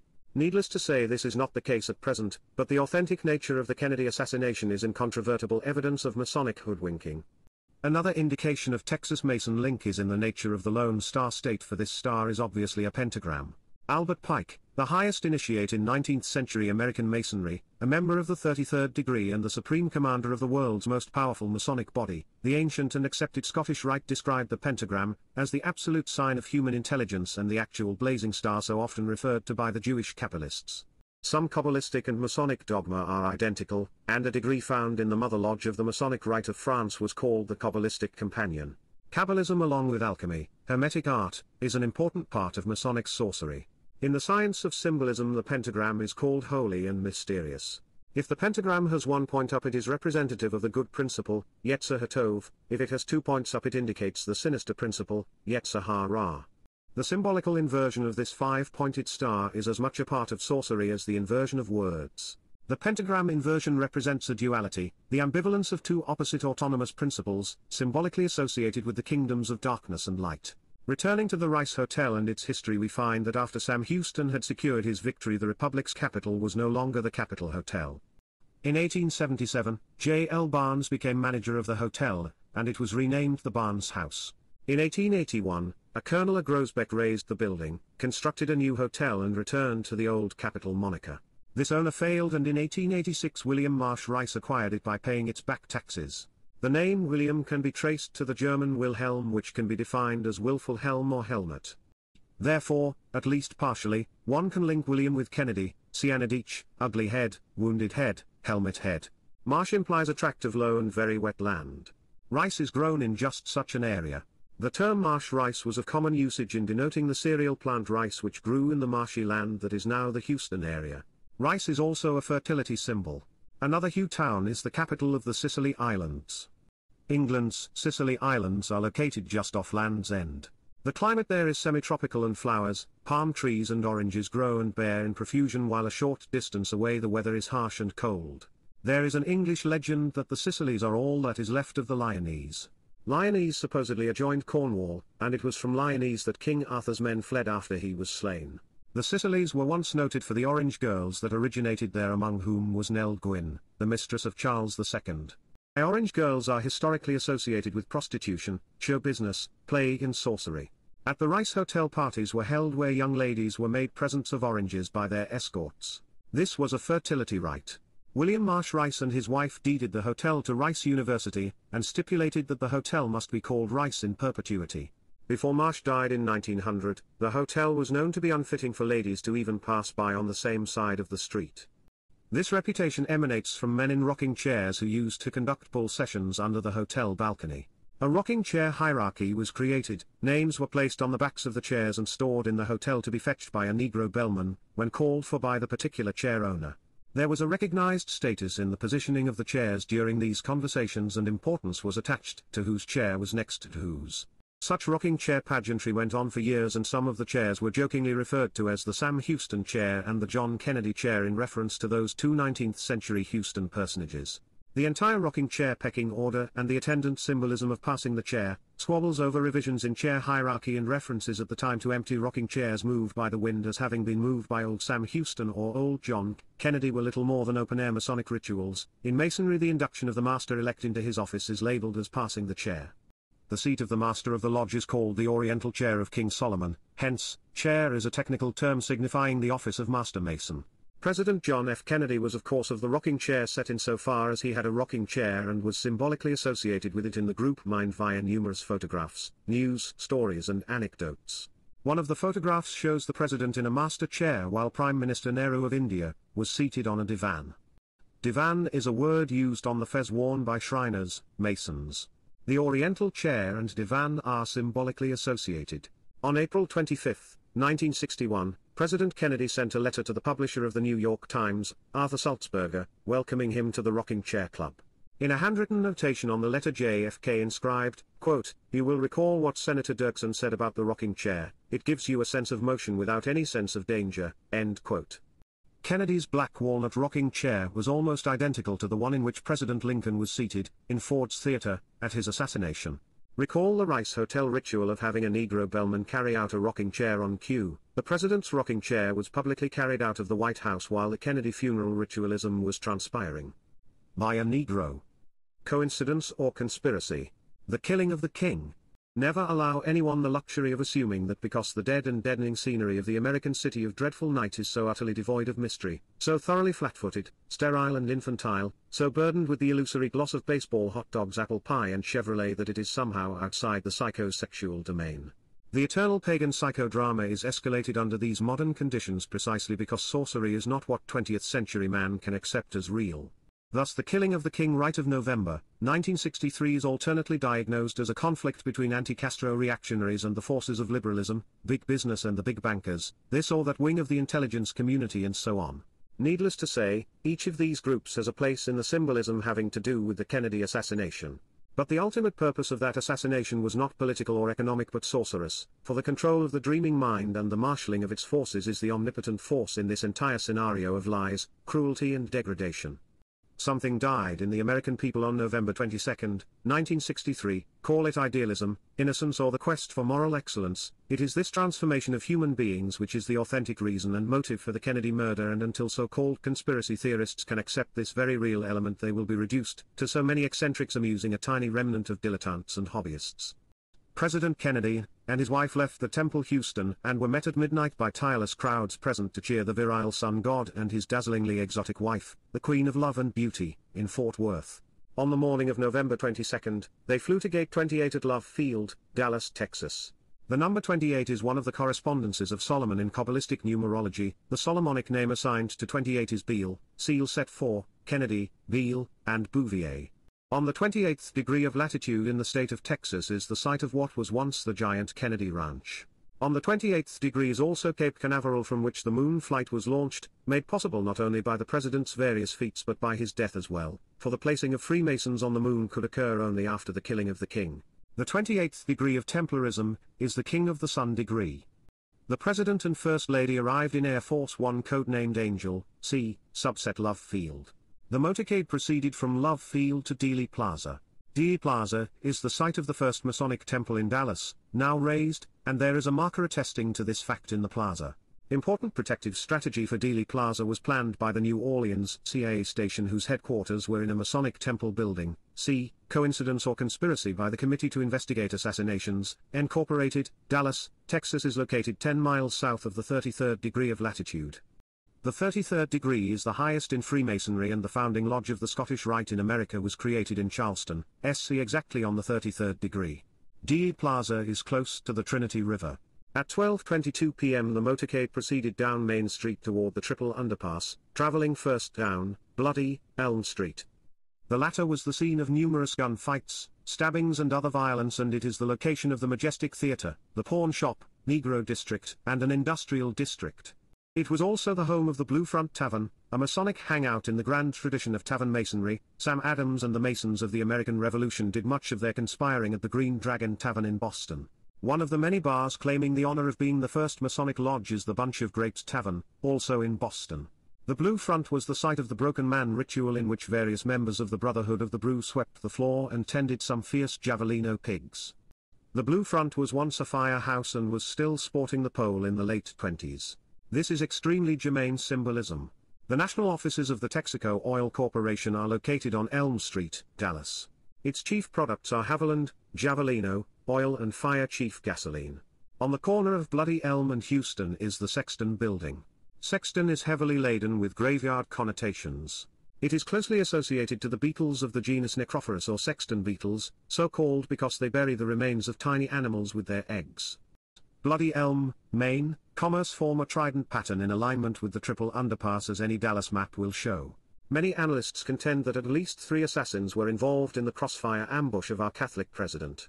In Set 3 the legend of inverse Masonic assassination was studied. This is the principle whereby Masonic assassins are called enemies of Masonry or useless or worthless. It is a prime tenet of Masonry that its assassins come in threes. Masonic assassins are known in the code of the lodge as the unworthy craftsman. Because Masonry is obsessed with the earth as game board, tessellation, and the ancillary alignments necessary to facilitate the game, it is inordinately concerned with railroads and railroad personnel, to the extent that outside of lawyers and circus performers, no other vocation has a higher percentage of Masons than railroad workers. Minutes after John Fitzgerald Kennedy was murdered, 3 hobos were arrested at the rail yard behind Dealey Plaza. No records of their identities have ever been revealed, nor the identity of the arresting officer.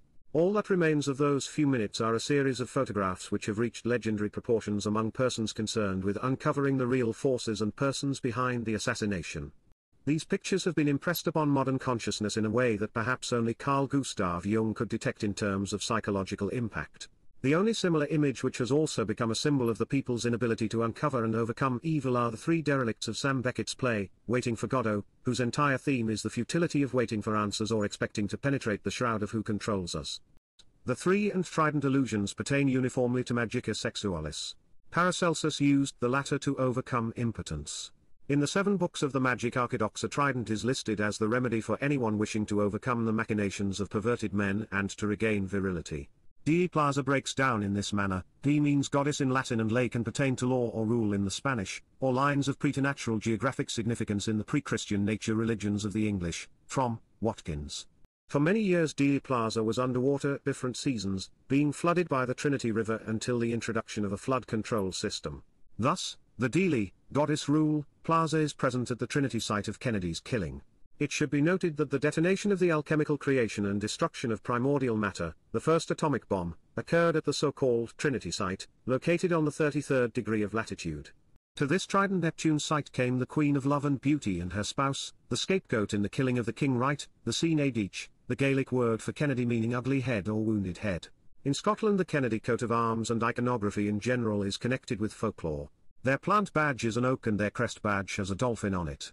Now what could be more coincidental, if you want to call it that, than for JFK to get shot in the head near the oak tree at Dealey Plaza? Do you call that a coincidence?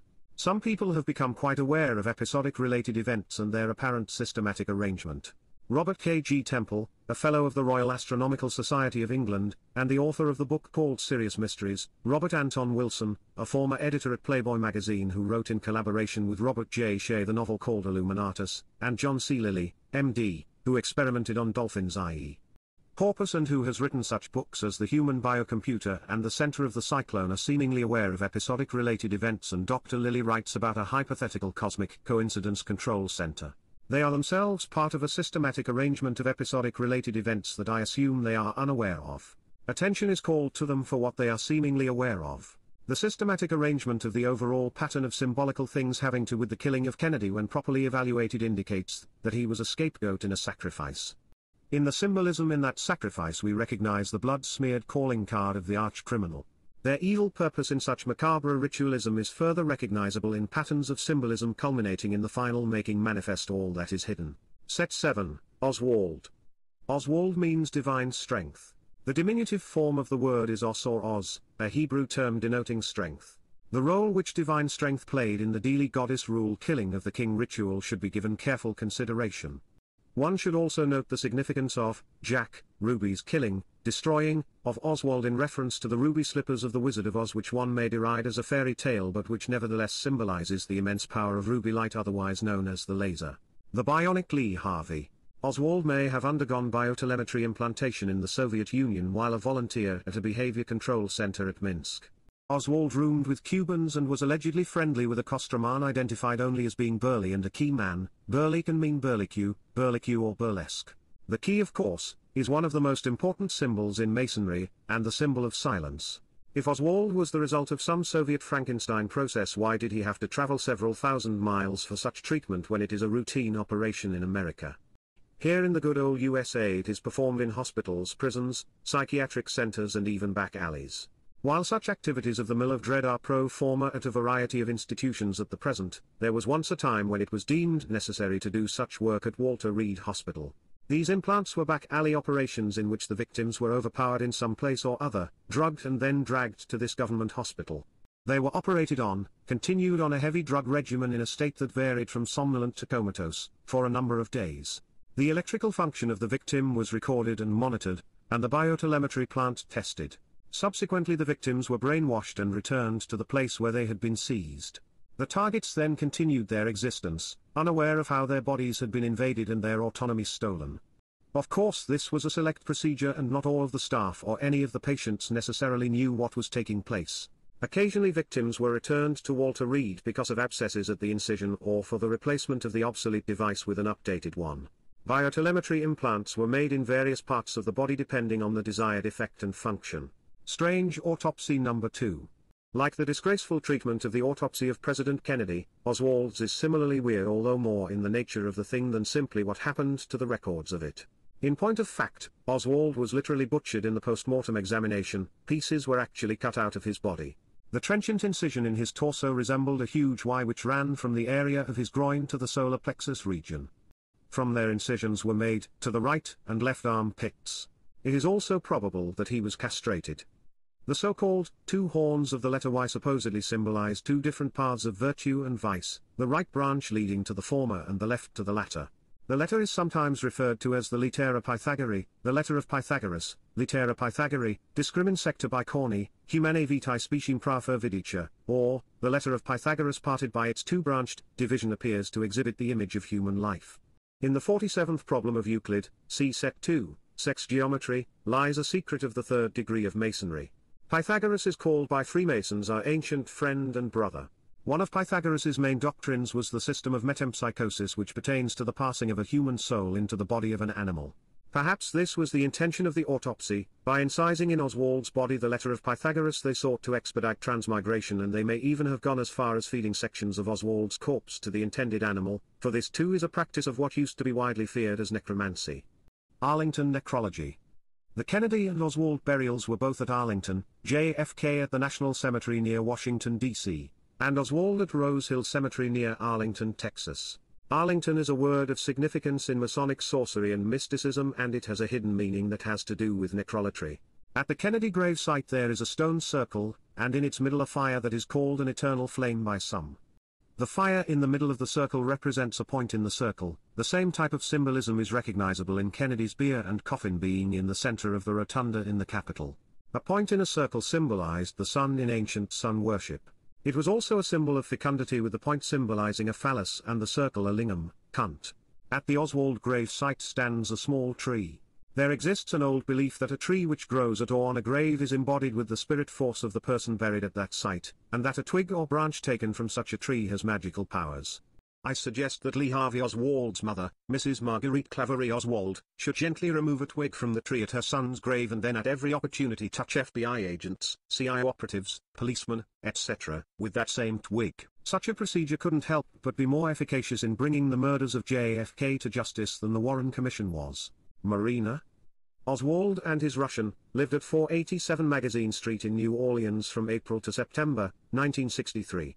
It was at this time that Oswald was in contact with a Mr. Novel, a French Quarter, Storyville, tavern owner. This nuance can be considered a forecast of the random and contrasting versions of the Oswald story. Marina means sea maiden in Latin. Nerus, the old man of the Mediterranean, who thought only good thoughts and never told a lie, had 50 daughters, called sea maidens. They had the reputation of being nice.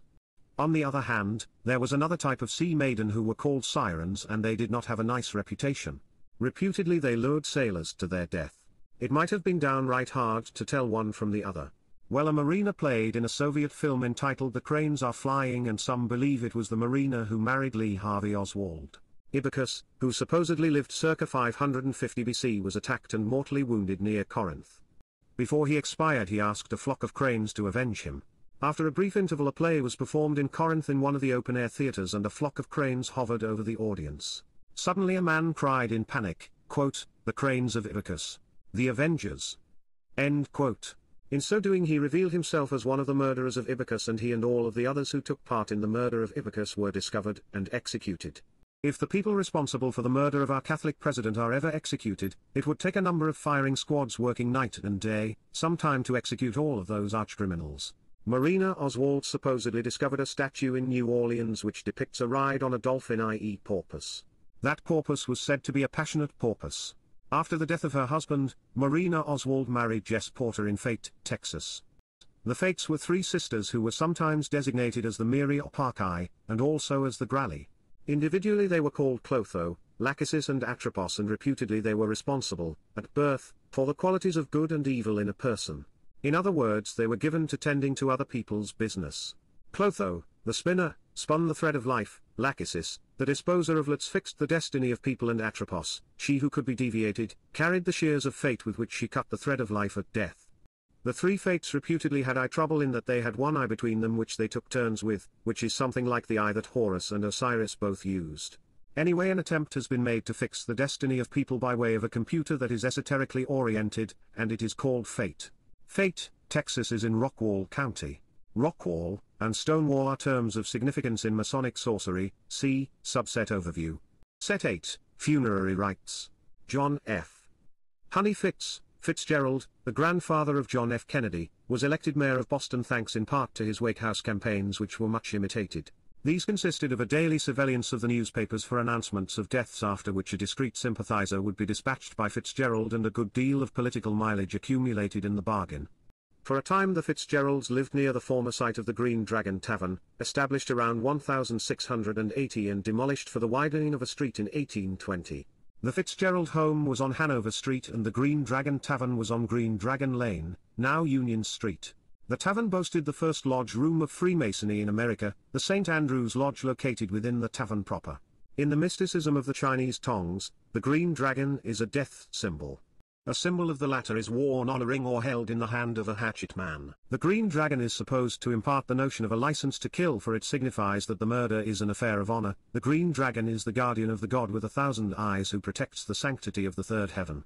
Much of Boston's Irish population arrived in America in what were nicknamed the coffin ships. Members of the Kennedy family were acquainted with the Coffin family. The Reverend William Sloane Coffin was the son of theologian Henry Sloane Coffin. Coffin the Younger was a member of the Peace Corps Advisory Council that Sergeant Shriver headed. Shriver or shrive has the meaning of one who grants absolution to a penitent, and it was customary to call upon a shriver before death. If the shriver was not available, a sin-eater was summoned. The old pious cry that had to do with the request for a shriving was "Shrive me, O Holy Land, and give me peace." To this the shriver would respond, "Pax vobiscum." Quote, "The spell lies in two words, Pax vobiscum will answer all queries. If you go or come, eat or drink, bless or ban, Pax vobiscum carries you through it all. It is as useful to a friar as a broomstick to a witch or a wand to a conjurer. Speak it but thus, in a deep grave tone, Pax vobiscum. It is irresistible, watch and ward, knight and squire, foot and horse, it acts as a charm upon them all. I think, if they bring me out to be hanged tomorrow, as is much to be doubted they may, I will try its weights upon the finisher of the sentence." End quote. Wamba, son of Witless. Sergeant Shriver, a Catholic and Kennedy by marriage, as head of the Peace Corps and in association with a coffin might be considered to be in a sensitive position in relation to mystical onomatology, word wizardry. Quote, "In the ancient mysteries the aspirant could not claim a participation in the highest secrets until he had been placed in the pastos, bed or coffin. The placing of him in the coffin was called the symbolical death of the mysteries, and his deliverance was termed a rising from the dead. The mind, says an ancient writer quoted by Stobius, is affected in death just as it is in the initiation into the mysteries. And word answers to word, as well as thing to thing, for burial is to die and death to be initiated.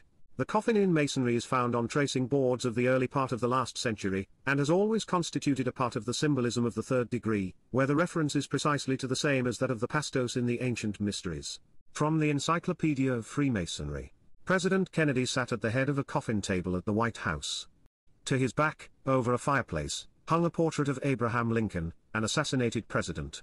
On either side of the picture were urns that resembled the type called cinerary urns, which are vessels in which the ashes of the dead are kept. See, canopic jars. A book about JFK was called 3 Steps to the White House. In Masonry are what is known as the 3 symbolical steps. The 3 grand steps, symbolically lead from this life to the source of all knowledge. Quote, "It must be evident to every master mason without further explanation, that the 3 steps are taken from the darkness to a place of light, either figuratively or really over a coffin, the symbol of death, to teach symbolically that the passage from darkness and ignorance of this life through death, to the light and knowledge of eternal life. And this from earliest times was the true symbolism of the step." End quote. The body of President Kennedy was placed in a coffin which was positioned in the center of a circle under the Capitol dome. The catafalque was a temporary structure of wood appropriately decorated with funeral symbols and representing a tomb or cenotaph. It forms a part of the decorations of a sorrow lodge. This Masonic encyclopedia references to the ceremonies of the third degree in lodges of the French Rite. Pictures taken of the Kennedy coffin and catafalque show these 2 props of the funerary rite as a point in a circle. Fecundity is the symbolic signification of the point within a circle and is a derivation of ancient sun worship. In olden lore of mystery cults and fertility religion, was invariably the legend of the death of the hero god and the disappearance of his body. In the subsequent search and supposed finding of the body we see the contrivance of an elaborate psychological ruse, well known to the masters of the ancient mysteries. The body was said to have been concealed by the killer or killers of the hero god. The concealment of the body was called aphonism, and is a rite of the Masonic third degree. Anyone interested in comprehending the mechanics of group mind control would do well to study the 3rd and 9th degrees in particular and all of the grades of Masonry in general. It is amazing that those persons concerned with grasping the fundamentals of secret control, attacks against volition and mass processing have thus far ignored these elements in the secret society of Masonry, which employs these techniques as a routine part of a several hundred-year heritage of subterfuge and subversion. The disappearance of the body, this aphonism, is to be found in the assassination of President Kennedy.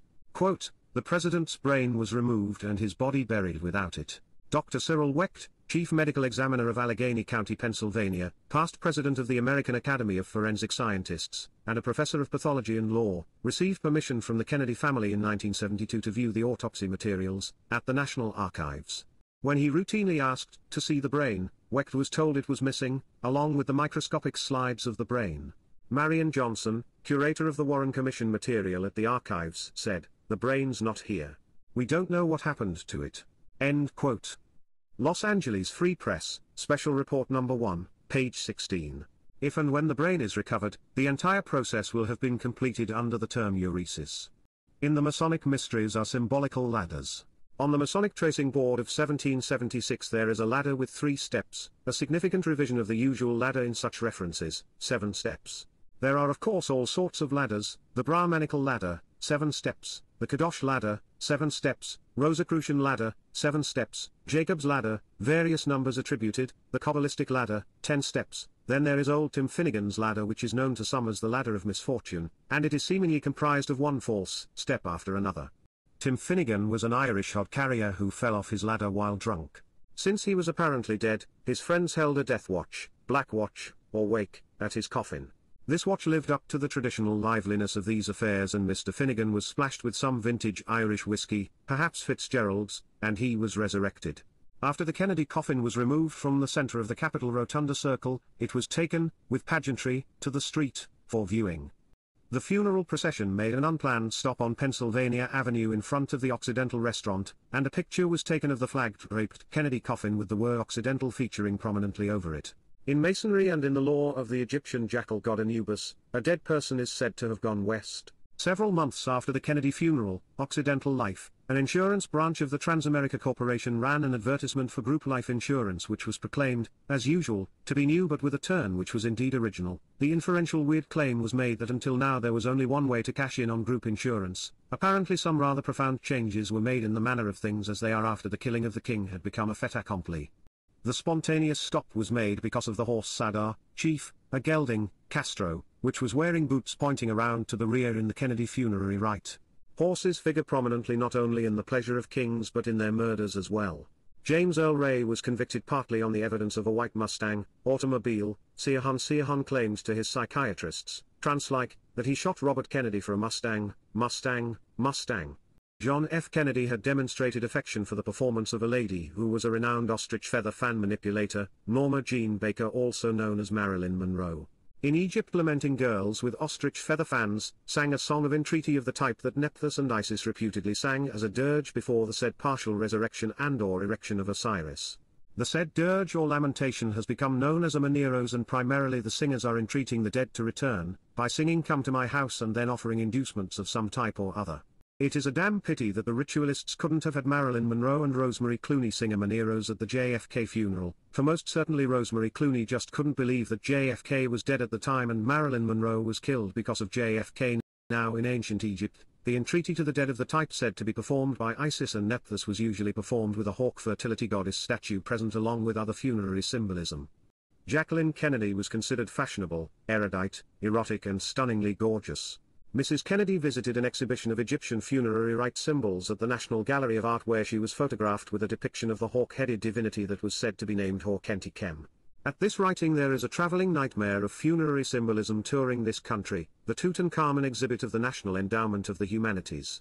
Before JFK began his Jornada del Muerto, Journey of Death, Journey of the Dead, he was photographed with Tito on the winding stairs in the White House. Tito, his real name is said to be Josip Broz, is a significant name in Masonry since it was the title given to Prince Haradim, the first judge and provost said to be appointed by King Solomon. Tito was a reputed favorite of that evil Jew whose temple was a hotbed of thievery, money-changing, male and female prostitution and sorcery. This Tito presided over the lodge of intendants of the temple, and was one of the 12 knights of the 12 tribes of Israel. Let me repeat, JFK was on some winding stairs with a man called Tito.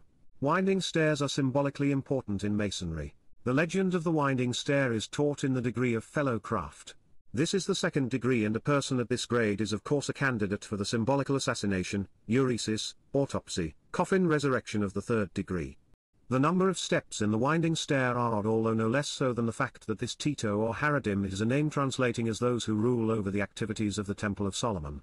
The winding stairs of this temple, according to the Masons, begins at the porch and winds to a level purified by the divine presence, Shekinah, and dominated by the divine strength, Oswald.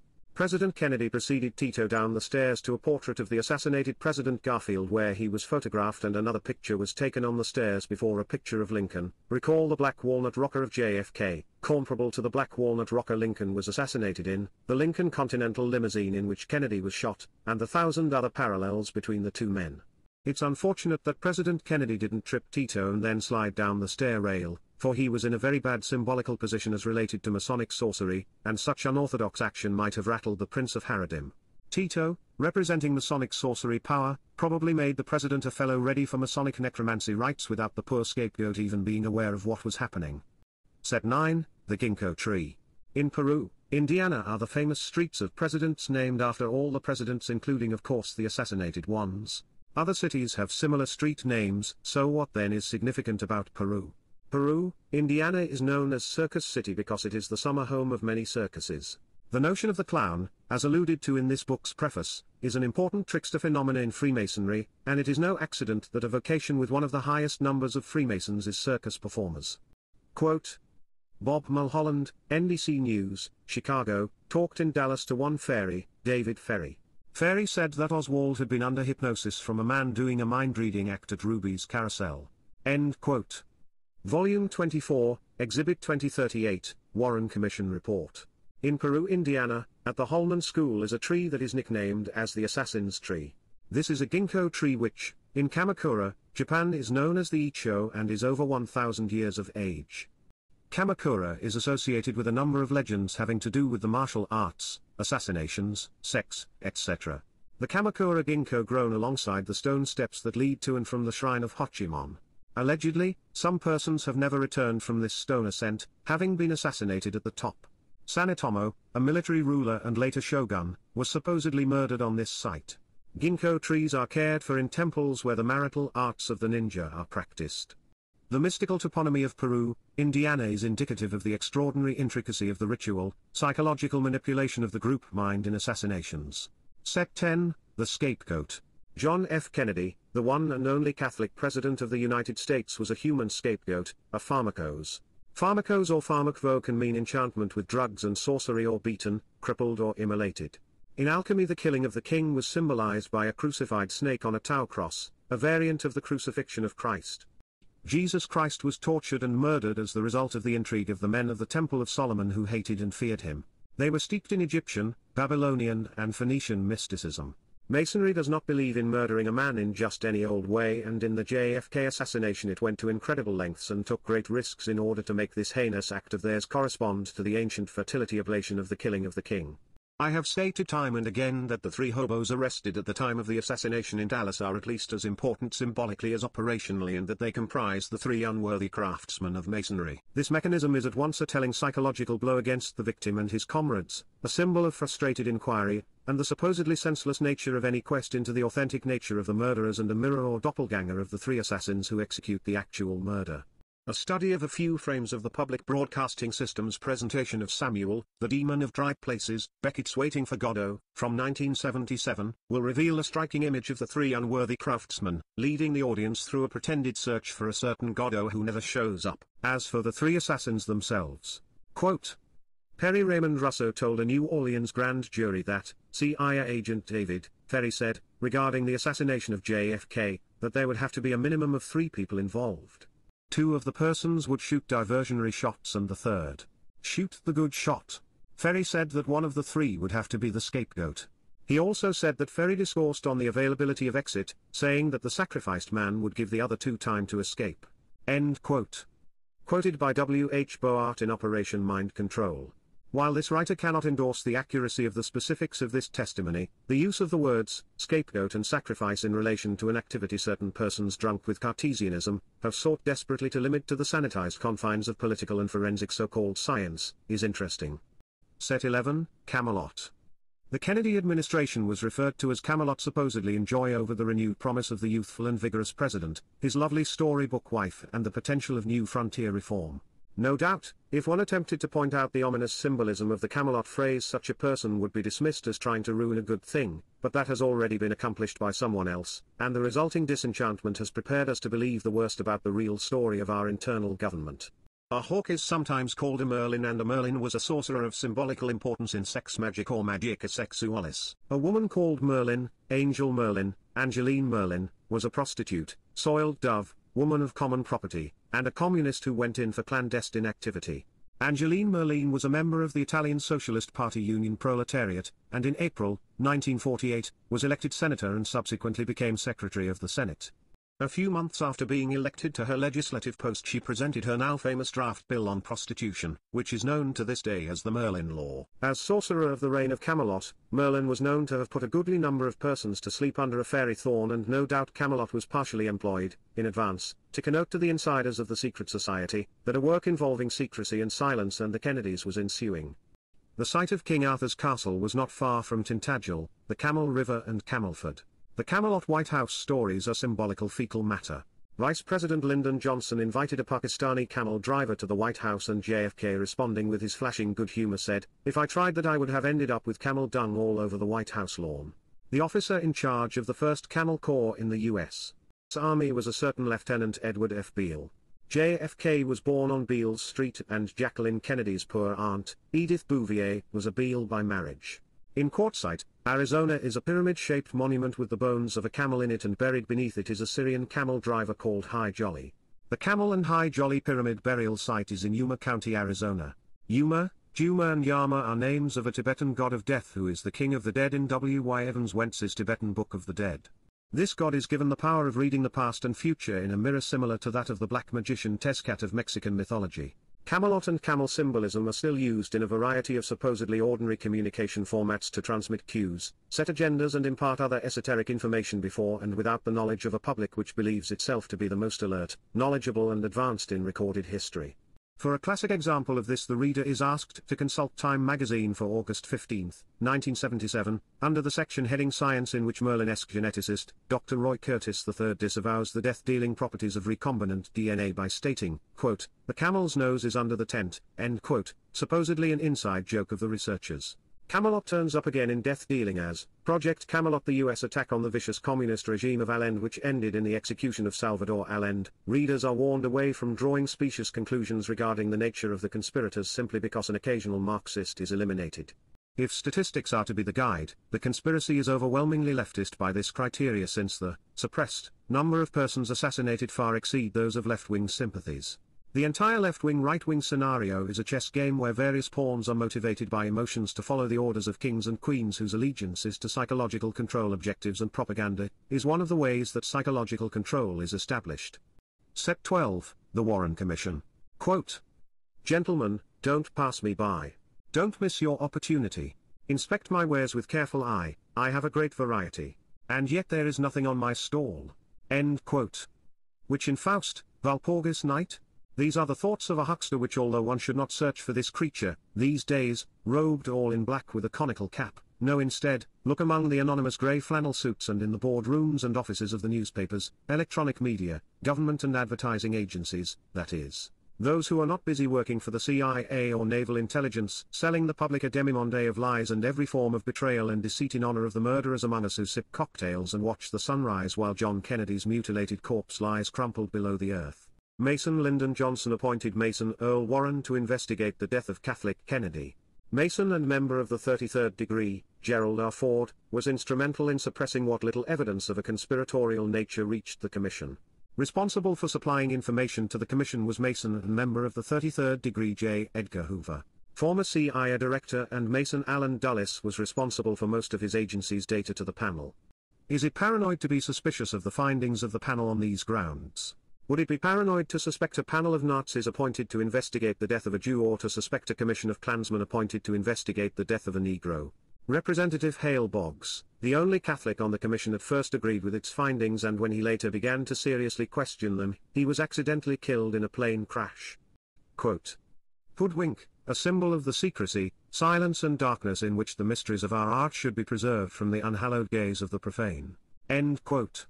Dr. Albert Mackey, Mason, member of the 33rd degree, foremost Masonic historian of the 19th century, writing in the Encyclopedia of Freemasonry. "That is how they see us, as profane as cowans, outsiders, unclean and too perverted to look upon their hallowed truths. Yes, indeed, murder, sexual atrocities, mind control, attacks against the people of the United States, all of these things are so elevated, so lofty and pure as to be beyond the ken of mere humans. It was in Orwell's Animal Farm where similar profundities were proclaimed: freedom is slavery, war is peace, some are more equal than others." Subsects and ancillaries. Quote, The cryptocracy is a brotherhood reminiscent of the ancient secret societies, with rites of initiation and indoctrination programs to develop in its loyal membership the special understanding of its mysteries. End quote. W. H. Boart, Operation Mind Control. Subset I, Mythos. The Knights Templar were closely allied with the sect of assassins, a confraternity which is identified in Masonry as Ishmaelites, one resembling Ishmael, whose hand was against every man and every man's hand was against him, one at war with society. Hassan Sabak was the founder, and as chief of the assassins, his title was that of Sheikh el-Jebel, which is commonly translated as Old Man of the Mountain. Sabak's minions were notorious users of hashish and henbane, and according to all reports, some of their trips were veritable psychedelic masterpieces. I cite this data because the assassins were widely known and referred to as the Freemasons of the East. Masonic writers do not always agree on the legend of the three assassins in their interpretations. Neither do they agree that there was a change of legend of the third degree into that of the Templar system, in which James de Molay was substituted for Hiram Arbif, with the three assassins being represented by Squin de Flexion, Nofadii and the Unknown, a triad of assassins invented to inculcate a Masonic modus operandi. The wretched Siahon Bashara Siahon is one of the three assassins and an Ishmaelite. Lee Harvey Oswald, Divine Power, is publicly linked in the group mind to the assassination, and in this symbolical way can be said to be the second of the three assassins. James Earl Ray bears the same association and thus becomes, for the purposes of this study, the third of the three assassins. Cagliostro.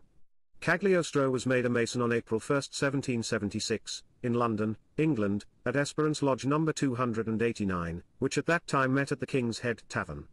Cagliostro is credited with having developed a system of magic called Egyptian Masonry. His teachings were based on occult material in a manuscript entitled Masonrie Egyptienne, which was ordered to be burned by the public executioner.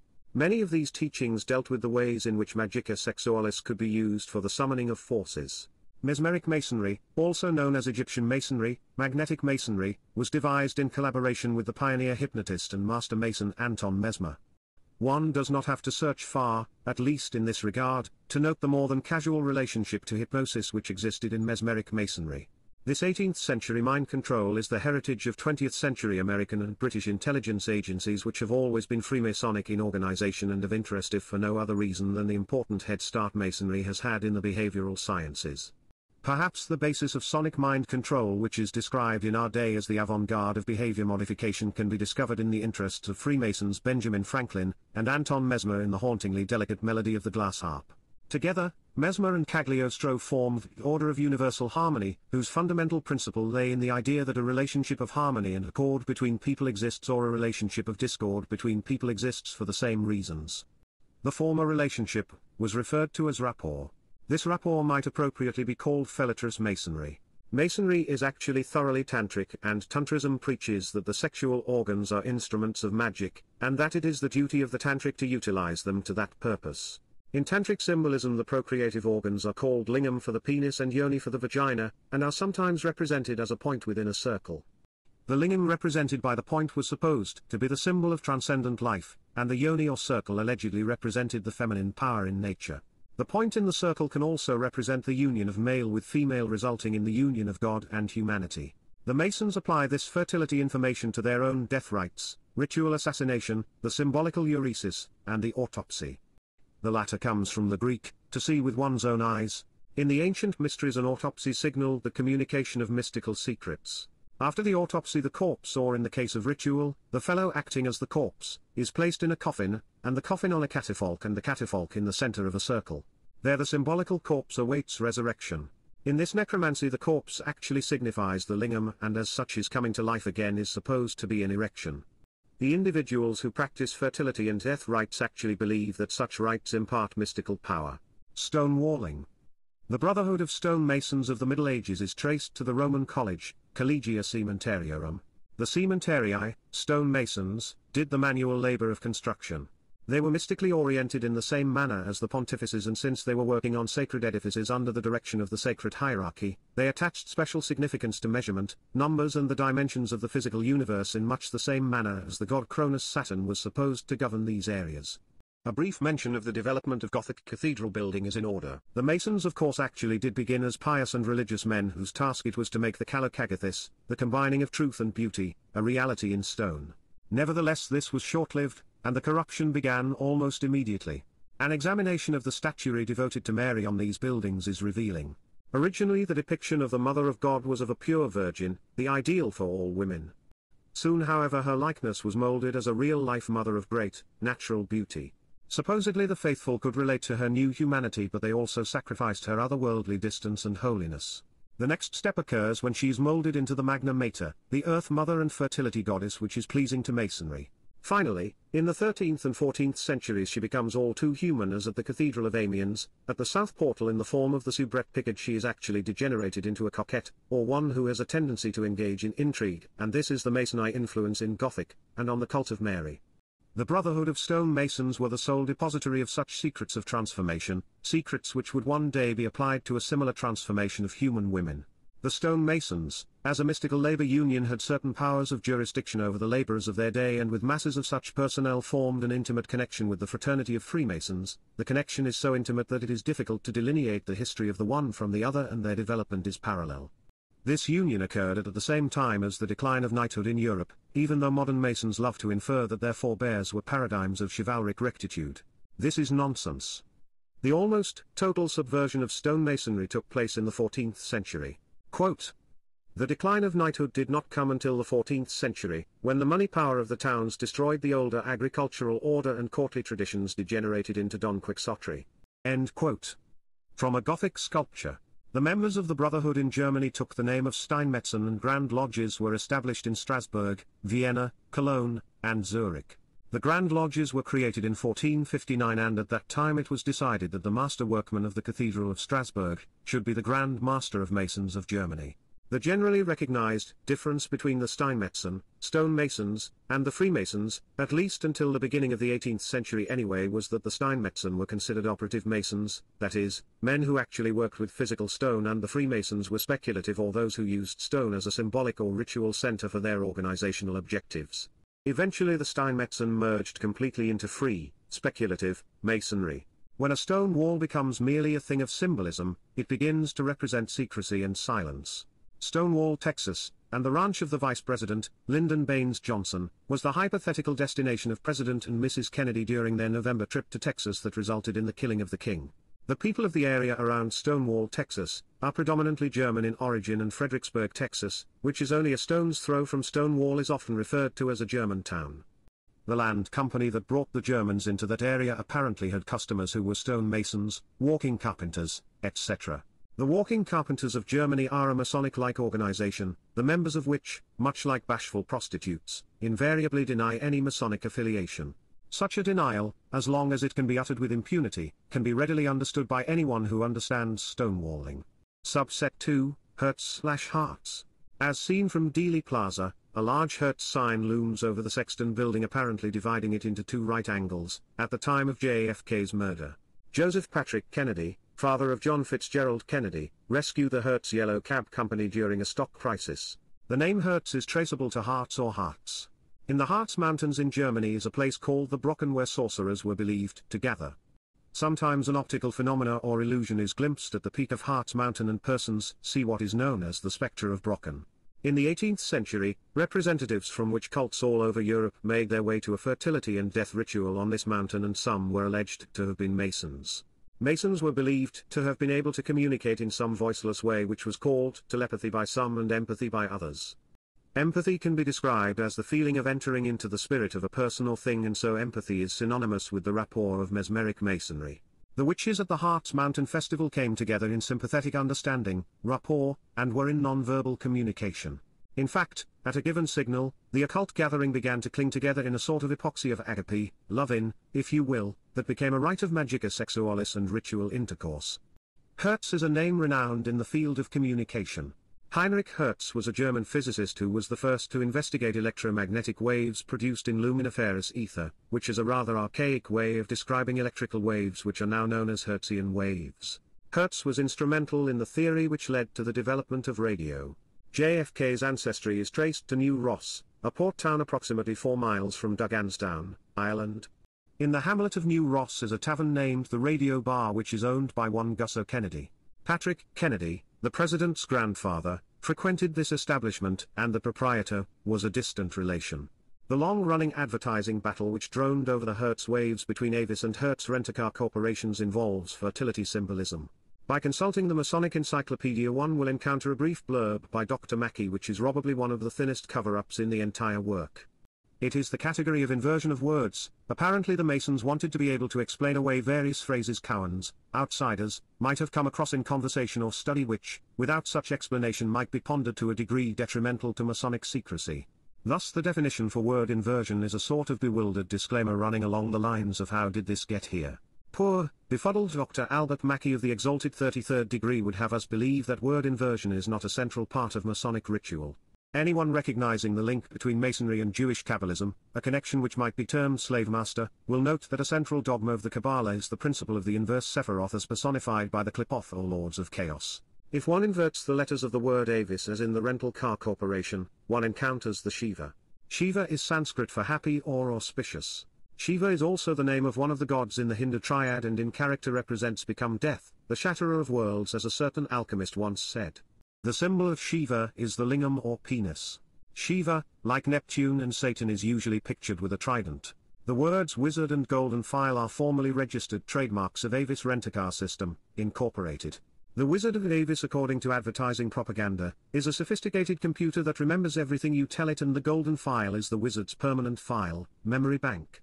In Latin Avis means bird or omen. Avis is a member of a corporate conglomerate, the center of which is the International Telephone and Telegraph Corporation, which is engaged in millions of electronic exchanges involving the Masonic principle of rapport, the Heart Mountain principle of empathy and the fundamentals of magnetic masonry. All of this reminds this writer of the killing of our president on Bloody Elm Street in front of the Sexton building divided by the looming Hertz sign, a tragedy which also wounded Governor John Connolly and car salesman James Thomas Tague. Subset 3, Shrovetide. On Tuesday, November 19, 1963, final security arrangements were planned for the Trade Mart facility where the presidential luncheon was planned. Tuesday is associated with operations of death, destruction, hatred and discord, summoning the spirits of the dead, etc.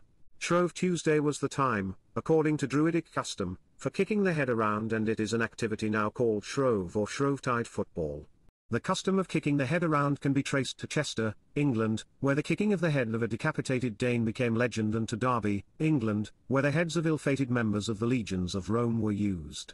In modern times, Shrovetide football is played in Shorecroft near Ashbourne, Derbyshire, England, with a white leather ball instead of a head. For a similar substitution see Fellini's Toby Dammit, the third film in the trilogy Spirits of the Dead. Druidism can be considered a synonym for sorcery. Most of their rituals took place in groves of oak trees, and the oak was sacred to them. Recall that Kennedy, or more properly Senadich means wounded or ugly head, that Mrs. Jacqueline Kennedy made a pilgrimage to the ancient oak in Thomasville, Georgia. It would be interesting, were it possible, to elicit the comment of a druid on the treatment given ugly headed at the Trinity site, by the oak tree, on Bloody Elm Street. In Dallas, Texas. Subset 4, The Spear of Destiny. Richard Wilhelm Wagner in the musical drama Parsifal, Parzival, Percival, depicts Lingzer as a sorcerer wielding a spear of destiny, spear of Lingus, hellish lance, a talisman of historic power. In the Gospel according to St. John, chapter 19, verses 34 to 37, it is told how a soldier pierced the side of Christ, and out of this wound flowed blood and water. The name of this soldier was Gaius Cassius, who attended the crucifixion as the official representative of Pontius Pilate. Also in attendance at Golgotha, the skull, was a guard unit from the Temple of Solomon. The captain of these guards carried the spear of Herod Antipas, king of the Jews, also known as the spear of Phineas. Phineas was a Jewish sorcerer and prophet who allegedly forged the spear as the objectification of the magical power inherent in Jewish blood. It was upon this spear that the sponge of vinegar was offered to Christ. It is then alleged that Gaius Cassius, or Longinus as he was also known, to spare Christ the torture of living through the leg and skull breaking which the charming Jewish high priest Caiaphas had ordered, stabbed Christ in the heart between the fourth and fifth ribs. It is a matter of historical dispute whether Longinus seized the Jewish spear or used his own, but forever onward Longinus has come to mean spearman. The spear of Longinus or spear of destiny then became a part of the quest for the Holy Grail. This Holy Grail was the elusive dish of which legend claims Christ consumed his Last Supper, and into which his blood was caught from his 5 wounds by Joseph of Arimathea. In some circles the story is embroidered to mean that the Grail is the stone of foundation or lapis excelsis, the philosopher's stone of alchemy. In the allegory of the Holy Grail we see how it has come to represent both good and evil, and has been connected in obvious ways with the knightly quests of the Round Table of Camelot, and even with the Masonic claim that Joseph of Arimathea was a Mason, and that Christ never resurrected because he didn't die but rather had been drugged with the equivalent of Respirine by Joseph. There was even an anti-grail. The Klingsor of the anti-grail was Landulf II of Capua, Capri, who resided in the Castle Merveille, Castle of Wonders. Wolfram, Tungsten, calls the Castle of Klingsor by the title Calotin Bollet. Klingsor or Landulf II was referred to as the wickedest man of the century, and an associate of the corrupt Pope John VIII. The former was required to flee his Castle of Wonders because of its hated reputation for sexual depravity, and its alleged alliances with the Nation of Islam. He sought refuge in the occupied Arab territory of Sicily at Calta Belota, Calotin Bollet, on the exact site of an ancient fertility temple of Aphrodite Pawn where he resumed his occult practices. In the Wagnerian opera, Klingsor and his cronies attempt to rob the followers of the Holy Grail of their vision through ritual sexual perversions, thereby robbing the pious of their celestial guides. Klingsor is sometimes identified as the bishop, Lord of Terra di Liber, of Naples and Capri and the brother of Queen Sibylla of Sicily. This queen gave birth to a son conceived during a rite of magica sexualis which, when discovered by King Henry VI, was castrated and Klingsor tortured on the rack since he had been the operator, father, during the sex magic. The Klingsor Spear of Destiny is a story of heretical and esoteric Christianity involving Camelot symbolism. In order to make amends with a certain Hugo of Tours, Charlemagne offered him anything he desired, to which Hugo asked for the previous thing kept in a silver casket which Charlemagne had received from Patriarch Fortunatus. The casket alluded to was thought to contain the blood and a portion of the body of Christ along with a fragment from the true cross. Having obtained the object of his desire, Hugo placed it upon a camel, questing beast, and admonished the camel to perform his sacred duty, and take the reliquary to its sacred site. Wherever the camel first halted and laid down its burden would become the home of the silver casket. At the height of his battle for Sicily, General Patton visited the Klingsor castle site at Calta Belota in the mountains above Monte Castello, Castle Mountain. Patton was as steeped in mysticism as Adolf Hitler and Rudolf Hess and believed himself to have been reincarnated. Patton sealed off the Oberenschmidt-Gosse in Nuremberg, Germany, when it was rumored that Hitler had possession of the Spear of Destiny and stored it in a secret vault at this location. Patton ordered intelligence agents to locate the spear. Its whereabouts, if it exists at all, are unknown today. Subset 5, Castro. The castration performed upon the baby born to the Queen of Sicily and the evil Klingsor is itself imbued with a series of sorcerous portents and connotations. This child was greatly mocked, as can be supposed, throughout his life, and a famous slogan was attached to him, quote, "Never did a youth reach old age with such womanly honor," end quote. In these legends the child is referred to as a castro, and the word is associated with the loss of the sex organs, particularly with reference to males. Perhaps it will seem far-fetched to those who believe Barbara Walters and George McGovern that the Castro movement is well known in the mystery and magic of words as a castration movement, and those who participate in it can be said to be political and spiritual eunuchs. This is because Fidel Castro represents Machiavellian murder while his followers tout him as a man of principle and ideals when the very opposite is true. Lee Harvey Oswald's theatrical membership in the Fair Play for Cuba Committee has correctly been viewed as a ruse by the leftist conspiracy researchers, but for the wrong reasons. It was not to discredit the left, for the left discredited itself, or self-castrated, when it selected Fidel from among the hordes of murdering, thieving politicians, as a hero of principle. This is the most debased form of self-mockery and controlled politics and is equivalent to the life of Lee Harvey Oswald. Recall that the name Oswald denotes divine power, and then consider how that potential for good was pilloried by the subsequent events, just as Castro's own Ernesto Che Guevara was murdered with Castro's assistance when Guevara began taking the Castro New Man and Peasant Revolutions scam a bit too literally. Subset 6, Officer Tippit. Patrolman J.D. Tippit was murdered on Friday, November 22, 1963, at 1:18 p.m. in the 400 block of East 10th, and the suspect was said to have been seen fleeing on East 10th and was arrested in the balcony of the Texas Theater. The suspect's gun, a .38 Special, was recovered and turned over to the Homicide Bureau. This weapon was later identified in greater detail as a .38 Special S&W Victory model revolver bearing serial number V510210. If there ever was a Victory model revolver, I would certainly like to see it. The fact is that some of the old guns in the United States were shipped to England at the start of World War II and were loosely termed Victory guns by United States government propagandists.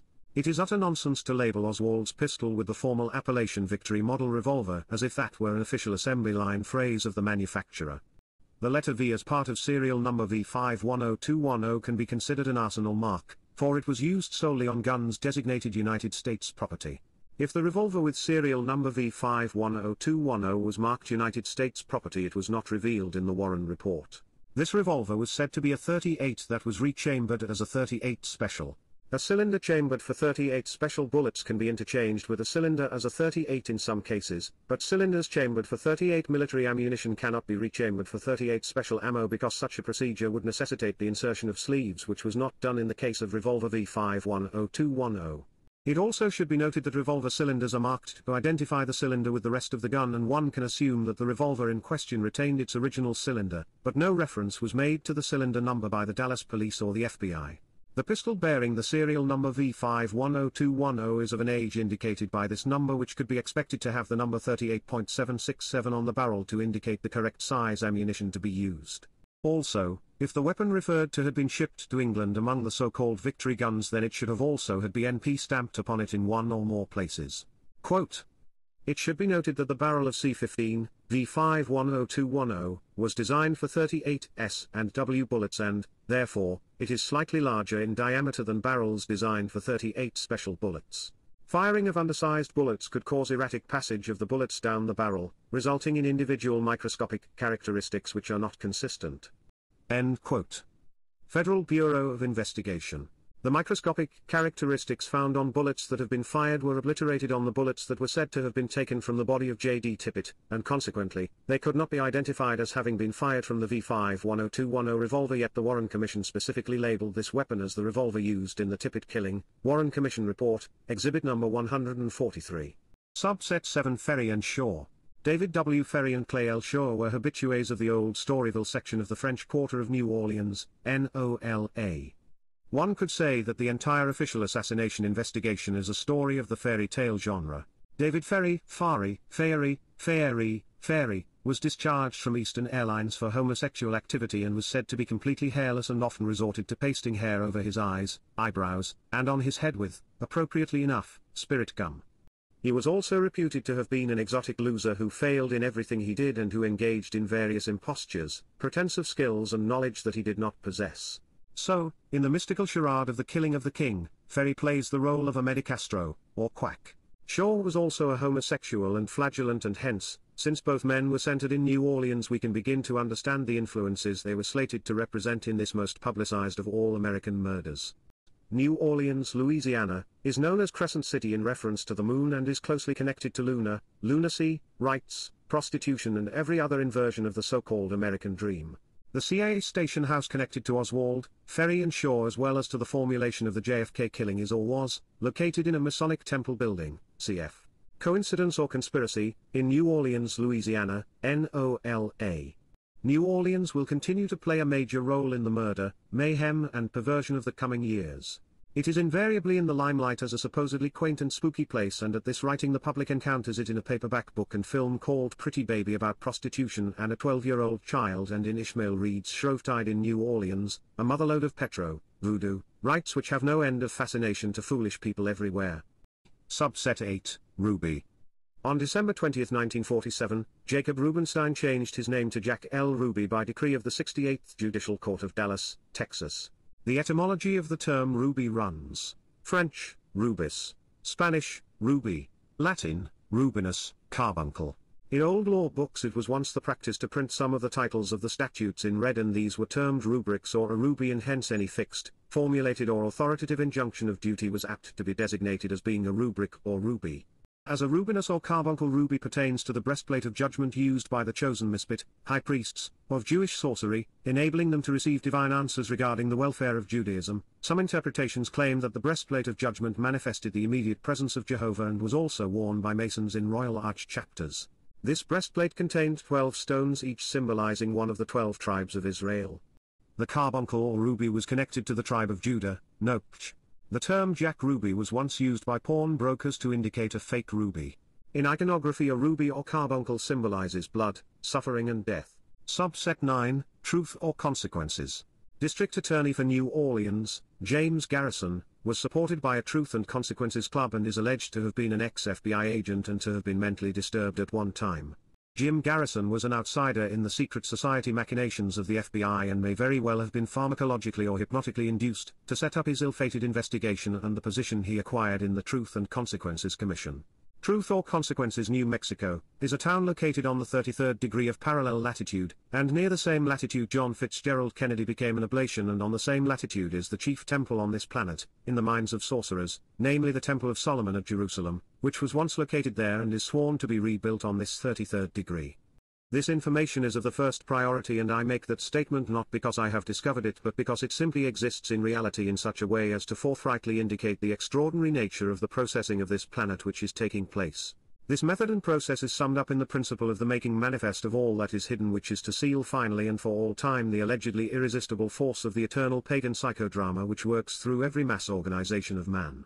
In a literal, alchemical sense, the making manifest of all that is hidden is the accomplishment of the third law of the alchemists and is, as yet, unfulfilled or at least not completed. The other two have been the creation and destruction of primordial matter, the detonation of the first atomic bomb at the Trinity site, at White Sands, New Mexico, on the 33rd degree of parallel, the killing of the king, at the Trinity site, at Dealey Plaza, Dallas, near the 33rd degree of latitude. What remains is for a number of researchers acting through the Freedom of Information Act to make manifest all that is hidden in a way that, according to the enemy, will be irremediably helpful to their cause.